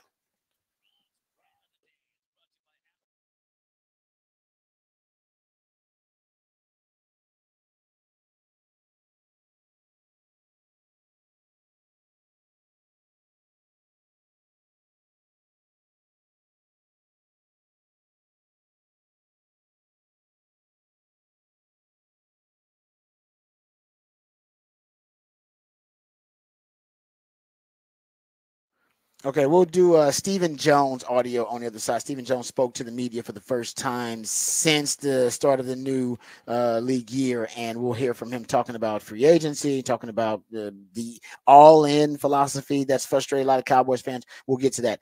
All right, let's talk about free agency, though, in the NFL. Here are the biggest spenders. This was as of close of business yesterday, so something could have happened overnight or this morning. As of close of business yesterday, the Falcons were the biggest spenders in free agency. We're just talking about straight cash, homie. The Falcons have spent $231 million in free agency so far on 3 players, because most of that has been Kirk Cousins. The Titans have spent $221 million. I just talked about them with the Calvin Ridley deal on 10 players. And the Panthers have spent $206 million on just 6 players. They're the only teams that are over $200 million in money spent so far in free agency. Then the Vikings. The Vikings are $147 million. Commanders at $100. The Commanders have the most bang for your buck, though. The Commanders have signed 13 players in free agency for $143 million. So they're overhauling the whole damn thing. So Dan Quinn's been busy, to say the least. Hell, and I think a third of those guys may be Cowboys. At least not maybe a quarter of them are Cowboys anyway, or former Cowboys. The Las Vegas Raiders, they have 3 players they've signed $438 million. And what the reason I'm bringing that up is because if you're the biggest spender in NFL free agency, like the Falcons, there is evidence, and I pointed this out at the start of free agency, start of the legal tampering period. There's evidence lately that the biggest spender in free agency, we're talking about teams that got to spend upwards of $200-something million, that they have experienced an immediate bump in their win total, at least since 2016. Now, prior to 2016, now, if you're talking long-term roster construction, you can't build through free agency. It's just not cost feasible. It's not cost effective. It's not sustainable to be able to build through free agency that way. But if you want to supplement through free agency, build through the draft and build through undrafted free agency and build through the trade market, that's the best way to go, because those are the cheaper ways to acquire talent. But if you look at the team that has spent the most money in free agency over the last 10 years, it's the Jaguars. The Jaguars are also at the bottom of the NFL when it comes to wins over the last 10 years. They're down there with the Browns and with the Jets. But if you look at the teams that have been winning the most over the last 10 years, the Patriots, the Chiefs, the Packers, the Seattle Seahawks, they're all below the average spending median in the NFL in free agency over the last 10 years. And because that's a long sustained success, they build it through the draft. So you do have your really big years with the Jaguars where it pays off for them to spend that money. In 2017, it paid off for them. They won 7 more games than they won the previous year, and they were the biggest spender in free agency. In 2022, they won 6 more games than they won the previous year when they were 3-14 in 2021, and they made the playoffs. So you're starting to see more immediate return on investment out of the free agency big spenders. Like, you got to be making it rain in the club. All right, lots of straight cash, homie. And what happened? My theory is that, and because I pointed this out at the beginning, I just have some more proof after doing some research that lately we've seen a shift as the salary cap has grown. You can be a big spender and see immediate returns, right? An immediate bump with your win total. But like I said, over a longer period of time, you got to make sure you're going to more responsible, frugal ways to acquire talent, like the draft, undrafted free agents, and the trade market. But since 2016, we have seen teams who are the biggest spenders in free agency have those bumps that I described, right? The immediate bump. In 2016, it was the New York Giants, and they won 5 more games than they won the previous year and made the playoffs. In 2017, it was the Jags, talked about them, won 7 more games and made the playoffs after being the biggest spender in free agency. 2018, Chicago Bears, they won 7 more games than they won the previous year and made the playoffs. 2019, it was the Jets, they won 3 more games, no playoffs. Miami Dolphins in 2020, 5 more games they won than the previous year. They were the biggest spenders, but they did not make the playoffs. 2021, it was the New England Patriots, won 3 more games in the previous year, made the playoffs. 2022, Jags won 6 more games and made the playoffs as the biggest spenders in free agency. And the Denver Broncos in 2023 won 3 more games, but did not make the playoffs. So 5 of the 8 teams, 5 of the last 8 biggest spenders in free agency in the NFL have actually seen a bump and also made the playoffs. And I think it's because right around that 2016 year, the salary cap saw an 8.3% increase in the salary cap. And it was the largest increase in 10 years. It was actually the largest cash increase also in 10 years, not just percentage of the salary cap increase. And I believe in 2006, they saw like a 19.3% increase, but I think that was like a growth and adjustment from the previous CBA. And they saw a $16.5 million bump. Remember, this past season, we saw a $30 million bump. That was the biggest increase in the history of the NFL in the salary cap in terms of the cash and in terms of the percentage. But in 2016, at the time, it was the largest bump in 10 years. And teams started to, I think they started to reflect that in their spending in free agency. They started to spend more money, overspend, some would say, but they started to spend more money in free agency and acquire more talent. And that's what I think we saw these, like I said, immediate returns for the biggest spenders in free agency. But it's not a recipe, and it's not going to work for everybody. These are just the guys at the top of the list. And there are examples of these teams having fluctuations in their win totals throughout the years. So if you want sustained success, that's something you do through the draft. But if you want that quick bump, I will say lately, if you make it rain enough, you do get that bump. You got to make it rain a lot, though. Yeah. A lot of straight cash only. Yeah. At least $200 million. No, you got to make it rain. And the reality is most teams don't need that. A lot of the teams don't need to do These everything in there. Teams. You just have to, you just got to spend some, though. You just can't be last in spending and spend nothing and then expect to get better. That's a lot harder to do. That is true. Yeah, you're right. Neither of these teams, none of the teams are in the top 6 right now in free agency spending made the playoffs. Falcons, Titans, Panthers, Vikings, Commanders, Las Vegas Raiders. To your point, you got to, you can go there and cherry pick, but you ain't got to rebuild the whole damn roster in free agency. But some teams try to spend. They try to spend to cover up dysfunction, and that's not the way to go. No, and the Falcons fall into the we signed Kirk Cousins to a ridiculous deal. That deal is, and I'm sad that they signed him, or they don't think it's bad that they signed him, but it's just a lot of money to give Kirk Cousins. A lot of money to give Kirk Cousins for a guy who's just going to win the division, and everybody kind of understands he's not going to win the Super Bowl, but he will win the division. It's like, man, I could have got Sam Howell to win that down division. Anyway, at a lot cheaper price. All right, we come back. We'll hear from Stephen Jones. Speaking of cheap billionaires, we'll hear from Stephen Jones, Cap Boy himself. He'll talk about what the Cowboys are doing in free agency and what their plan is going forward. All that more right here on the Horn, the Rodcast, featuring my man Patrick Davies. I'm lifetime Longhorn Rod Babers, coming right back.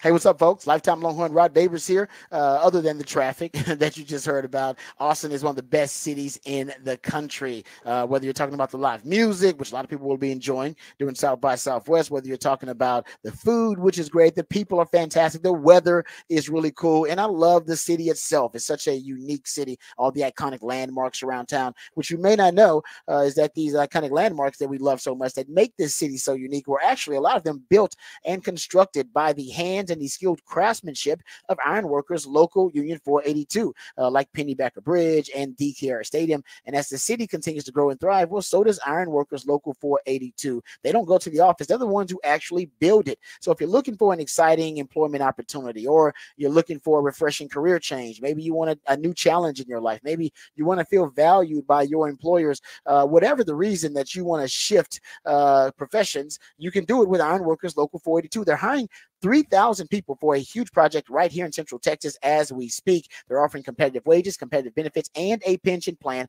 They even offer training for unskilled labor through their apprenticeship program. So become a member of Ironworkers Local 482 and take pride in the type of teamwork and craftsmanship that helps shape the future of our great city. Maximize your potential today and accept the challenge of becoming the best version of yourself by applying online at ironworkers482.org. That's ironworkers482.org.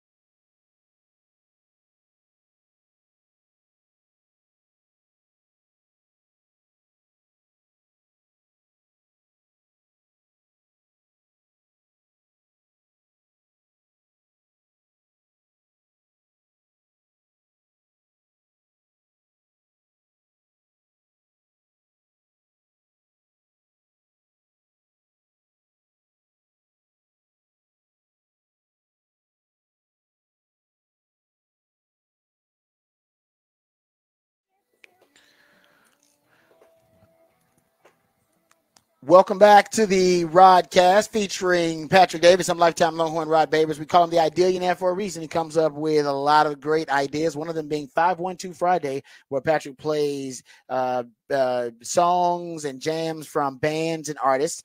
Some of them are very talented human beings, but some of them you have the chance to catch live right here in the ATX, and he lets you know exactly how you can do that. Who are we jamming right now, Patrick? This is Hannah Barracat. She's playing part of a hard rock showcase of all local bands Saturday at Come and Take It Live.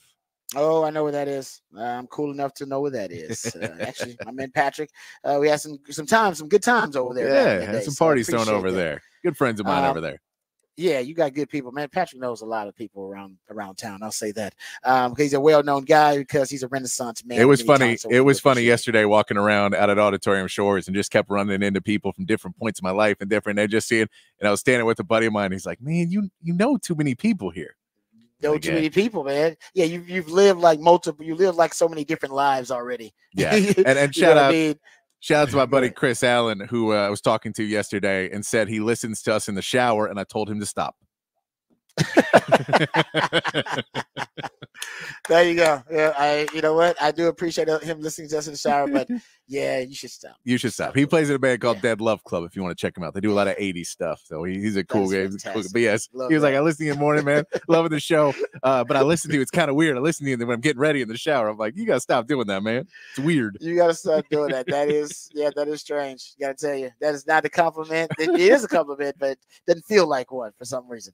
There you go. So my man Patrick always hooking us up on the 512 Friday. All right, let's hear from Stephen Jones. Stephen Jones actually was at South by Southwest, and he had a panel discussion that he was involved in. So I'm not sure if this is at South by Southwest, but it might be.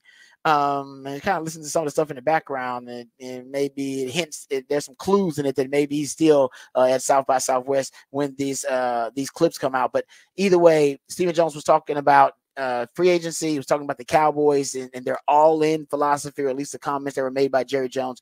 Let's hear first from him discussing the frustration that fans have after the Jerry Jones quote about being all in went viral, and how that really is the antithesis of what the Cowboys free agency philosophy actually is. Here is Stephen Jones.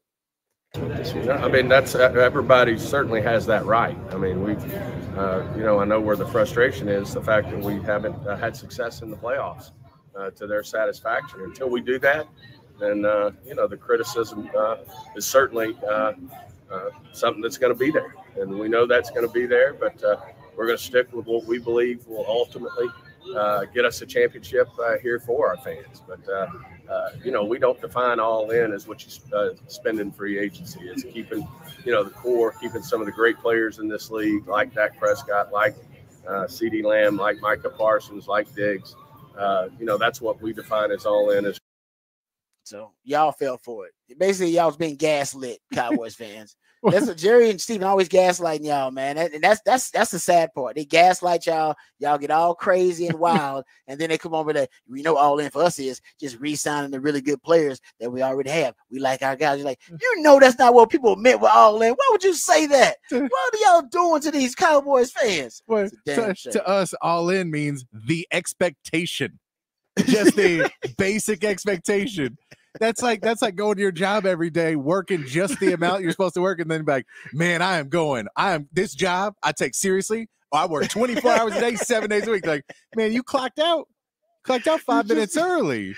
Nah, but that's all in, man. That's all in. I agree with you, man. They're playing mind games with Cowboys fans, and it's funny. The next clip is Stephen Jones talking about their philosophy in free agency, like how they're going to approach free agency, because Cowboys fans want to know, well, if you're not all in, then what the hell are we doing in free agency? Can you at least give me the plan for free agency? Here is Stephen Jones. I don't look at it as the next few weeks. I look at it as, all the way up and through the season in terms of, how we continue to address this. And, just as we all see that first negotiating day, it's wild and it's big dollars. And, but then as you see now, things are calming down.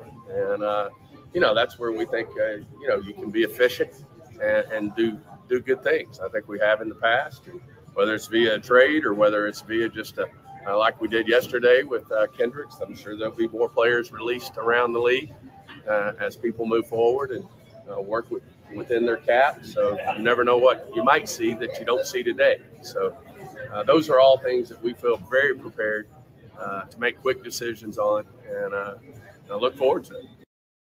Now, they did re-sign Jordan Lewis to a one-year deal. That was good. But we also heard, Patrick, the audio of Derrick Henry going on Mad Dog Sports Radio and saying, yeah, the Cowboys never reached out to me. It never reached out to my people. Now, maybe they couldn't afford them, but in terms of due diligence, it's a little surprising, I guess disappointing that the Cowboys wouldn't at least, a guy who lives there right in the offseason, they wouldn't reach out to see if he would be interested. Yeah, a guy that your fan base, like just so you can go to your fan base and go, we called, he wanted 10. What do you want us to do? Like, do you want us to cut 3 players? Do you want us to do, like, we can't, till we do this means nothing else. But if you just say, no, we figured, it's not a good enough example. Like, this is your one job. This is what you're supposed to do, is run this franchise. And if you can't handle that, you have too many other responsibilities. I have a noble idea. I don't know, a novel idea. I don't know if the Cowboys fans will go with me. Hire a real GM. You can't handle it. You can't make the phone calls. Hire a GM. Maybe. Never happening. No, I'm aware it's not going to happen. I'm aware it's not going to happen. Maybe when, his time has come and Jerry Jones is no longer the owner and the GM, and that'll only come when he's no longer on this earth, then that day will come. But Jerry Jones, you're right, though, because look what the Texans were a dumpster fire and a fustercluck like 3 years ago. They hired the right GM, Nick Caserio, and he's made the right moves in order to put them in a position to have a championship window, which they right now are in the second year of. So it does matter. He also was asked about running back. He said they're basically, I'm paraphrasing, they're waiting on the market to present them with an opportunity that they can pounce on a running back. Hope is not a strategy, but the Cowboys do a lot of hoping. They sure do. Hope this works out. Sure do. I think he knew he couldn't say we're going to draft one and people would be okay with it. I think that's what he really knew, too. He's like, hey, can't go, we'll draft one. You'd be like, well, are you going to draft another Deuce Vaughn? We all like Deuce Vaughn, but he ain't the answer. He ain't the answer. Yeah, exactly. Where are you going to draft him is the question. You going to draft one? He's like, well, if you don't draft one in the first 4 or 5 rounds, then if you don't draft one in by the second round to be your starting running back and the only running back on your roster that we trust to hand the ball to 25, you can't wait till the third and miss. No. Yeah, and this is a weak running back draft. Yeah, that's what I'm saying. And if 3 go, where are you going? I agree. If you get, I don't know what the hell they do. You draft Jonathan Brooks, what are you going to do? Because you don't have a running back for the beginning of the season. And AJ Dillon reportedly is leaning toward going back with the Packers. And I believe he's already signed with them. I believe he is going back to the Packers on a 4-year qualifying deal or something like that. Yeah, something like that. Okay. Well, so that's off the table. I don't know what the hell they do at running back. This is crazy. This is it. I mean, I hope they do actually have a plan and strategy, because right now I can't see it. I can't see it. I don't know what the strategy would be out of all the possible. It can't be the draft, because that's irresponsible. If you're just saying now it's got to be draft. And I think trading for Dameon Pierce would be a nice option for him. I guess they're just waiting on running backs to get cut after training camp. Are you going to go with that's a hope strategy? Yeah, and I mean, you're okay with going to Alexander Madison, who wasn't good enough to do it in Minnesota, and hope that he works. Come on, man. That's really where we're at in the running back market now, though. I mean, you could go out and get Deontay Foreman, but Deontay Foreman was going to be a really good back for you when you had Tony Pollard, because you have the 2-back system and it works in stable. If you're saying we're going to get one back, that's our guy, and then we're going to hopefully draft a running back, but maybe we'll miss because we want to get one for a value. We need value, so we're going to try in the 4th and 5th round and get somebody. And if we miss on that, then we have one running back on our roster, and then maybe we'll re-sign Rico Dottle. Yeah, it's crazy. It's just not. It really is. It's a nonsensical strategy, whatever their strategy is, which I can't really figure out. All right, we come back. We'll wrap it up, put it in the oven. We'll play Who Said That with Lopez Audio and tell you why. Freak Flag Friday is just not as freaky as it used to be. All of that and more. We'll wrap it up and let you know what's on tap right here when we return on the Rodcast featuring Patrick Davis. I'm Lifetime Low Rod Babers coming back on the horn.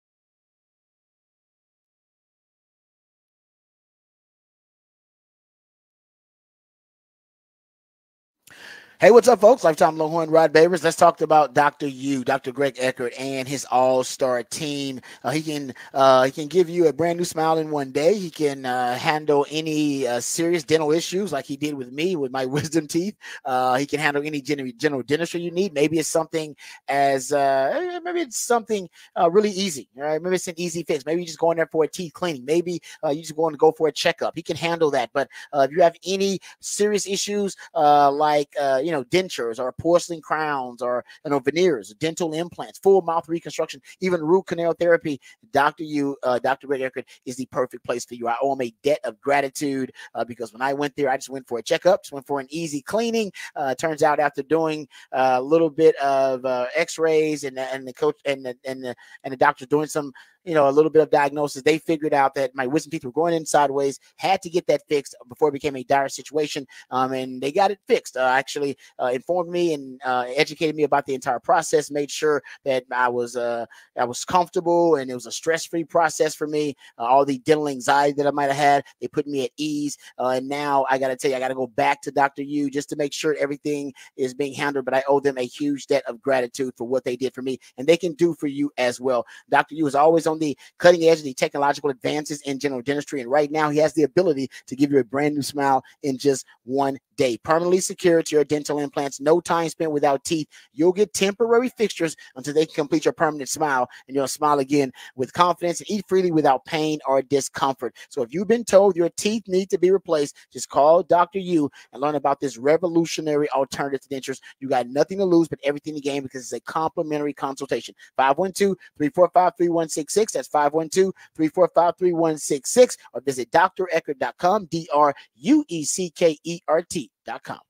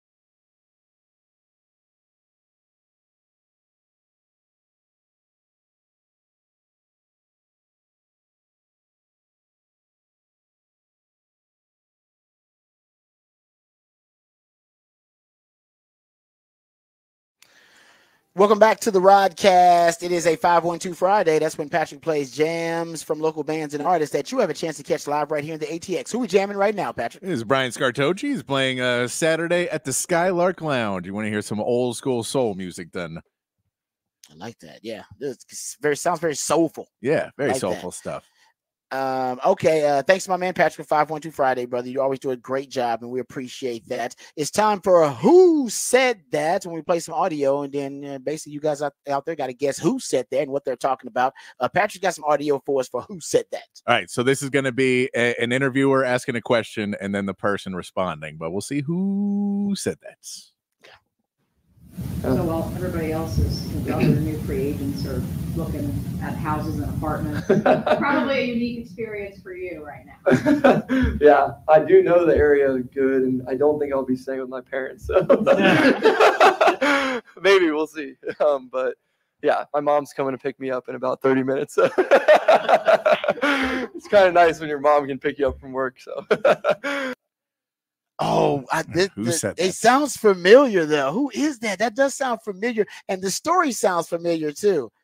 Who is that? That is Mac Jones talking about going back to Jacksonville, where he is from. His parents still live. Great point. And so he was asked about people trying to find a new home after you get traded, and he was like, "Yeah, I know the area.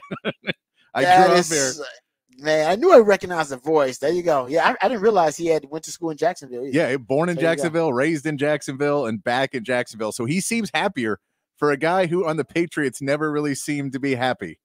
He seems to be laughing and smiling in Jacksonville. So if there's something out of it, he's a little bit happier there. There you go. Hey, man, the quality of life matters sometimes. Sometimes you think, I'm sure you want to follow Tom Brady with the Patriots and everybody hyped him up, but sometimes, man, it's about your quality of life, and you can't put a price on that, man. Can't quantify it. Okay, real quick, we didn't talk about this at all, but it may put a damper on some people's weekends. Pornhub has blocked access to the state of Texas.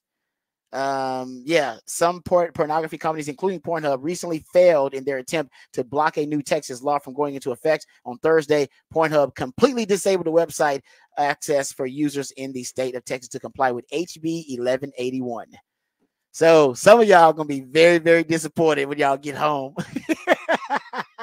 You probably already know about it, some of y'all. Anyway, we hope you have a great weekend in spite of that. Thank you, Patrick, for everything you do, brother. You are the man. Remember, the revolution will not be televised. We talk about it right here on the Rodcast. Everybody have a great weekend and be safe. We love you, and we mean that. Peace.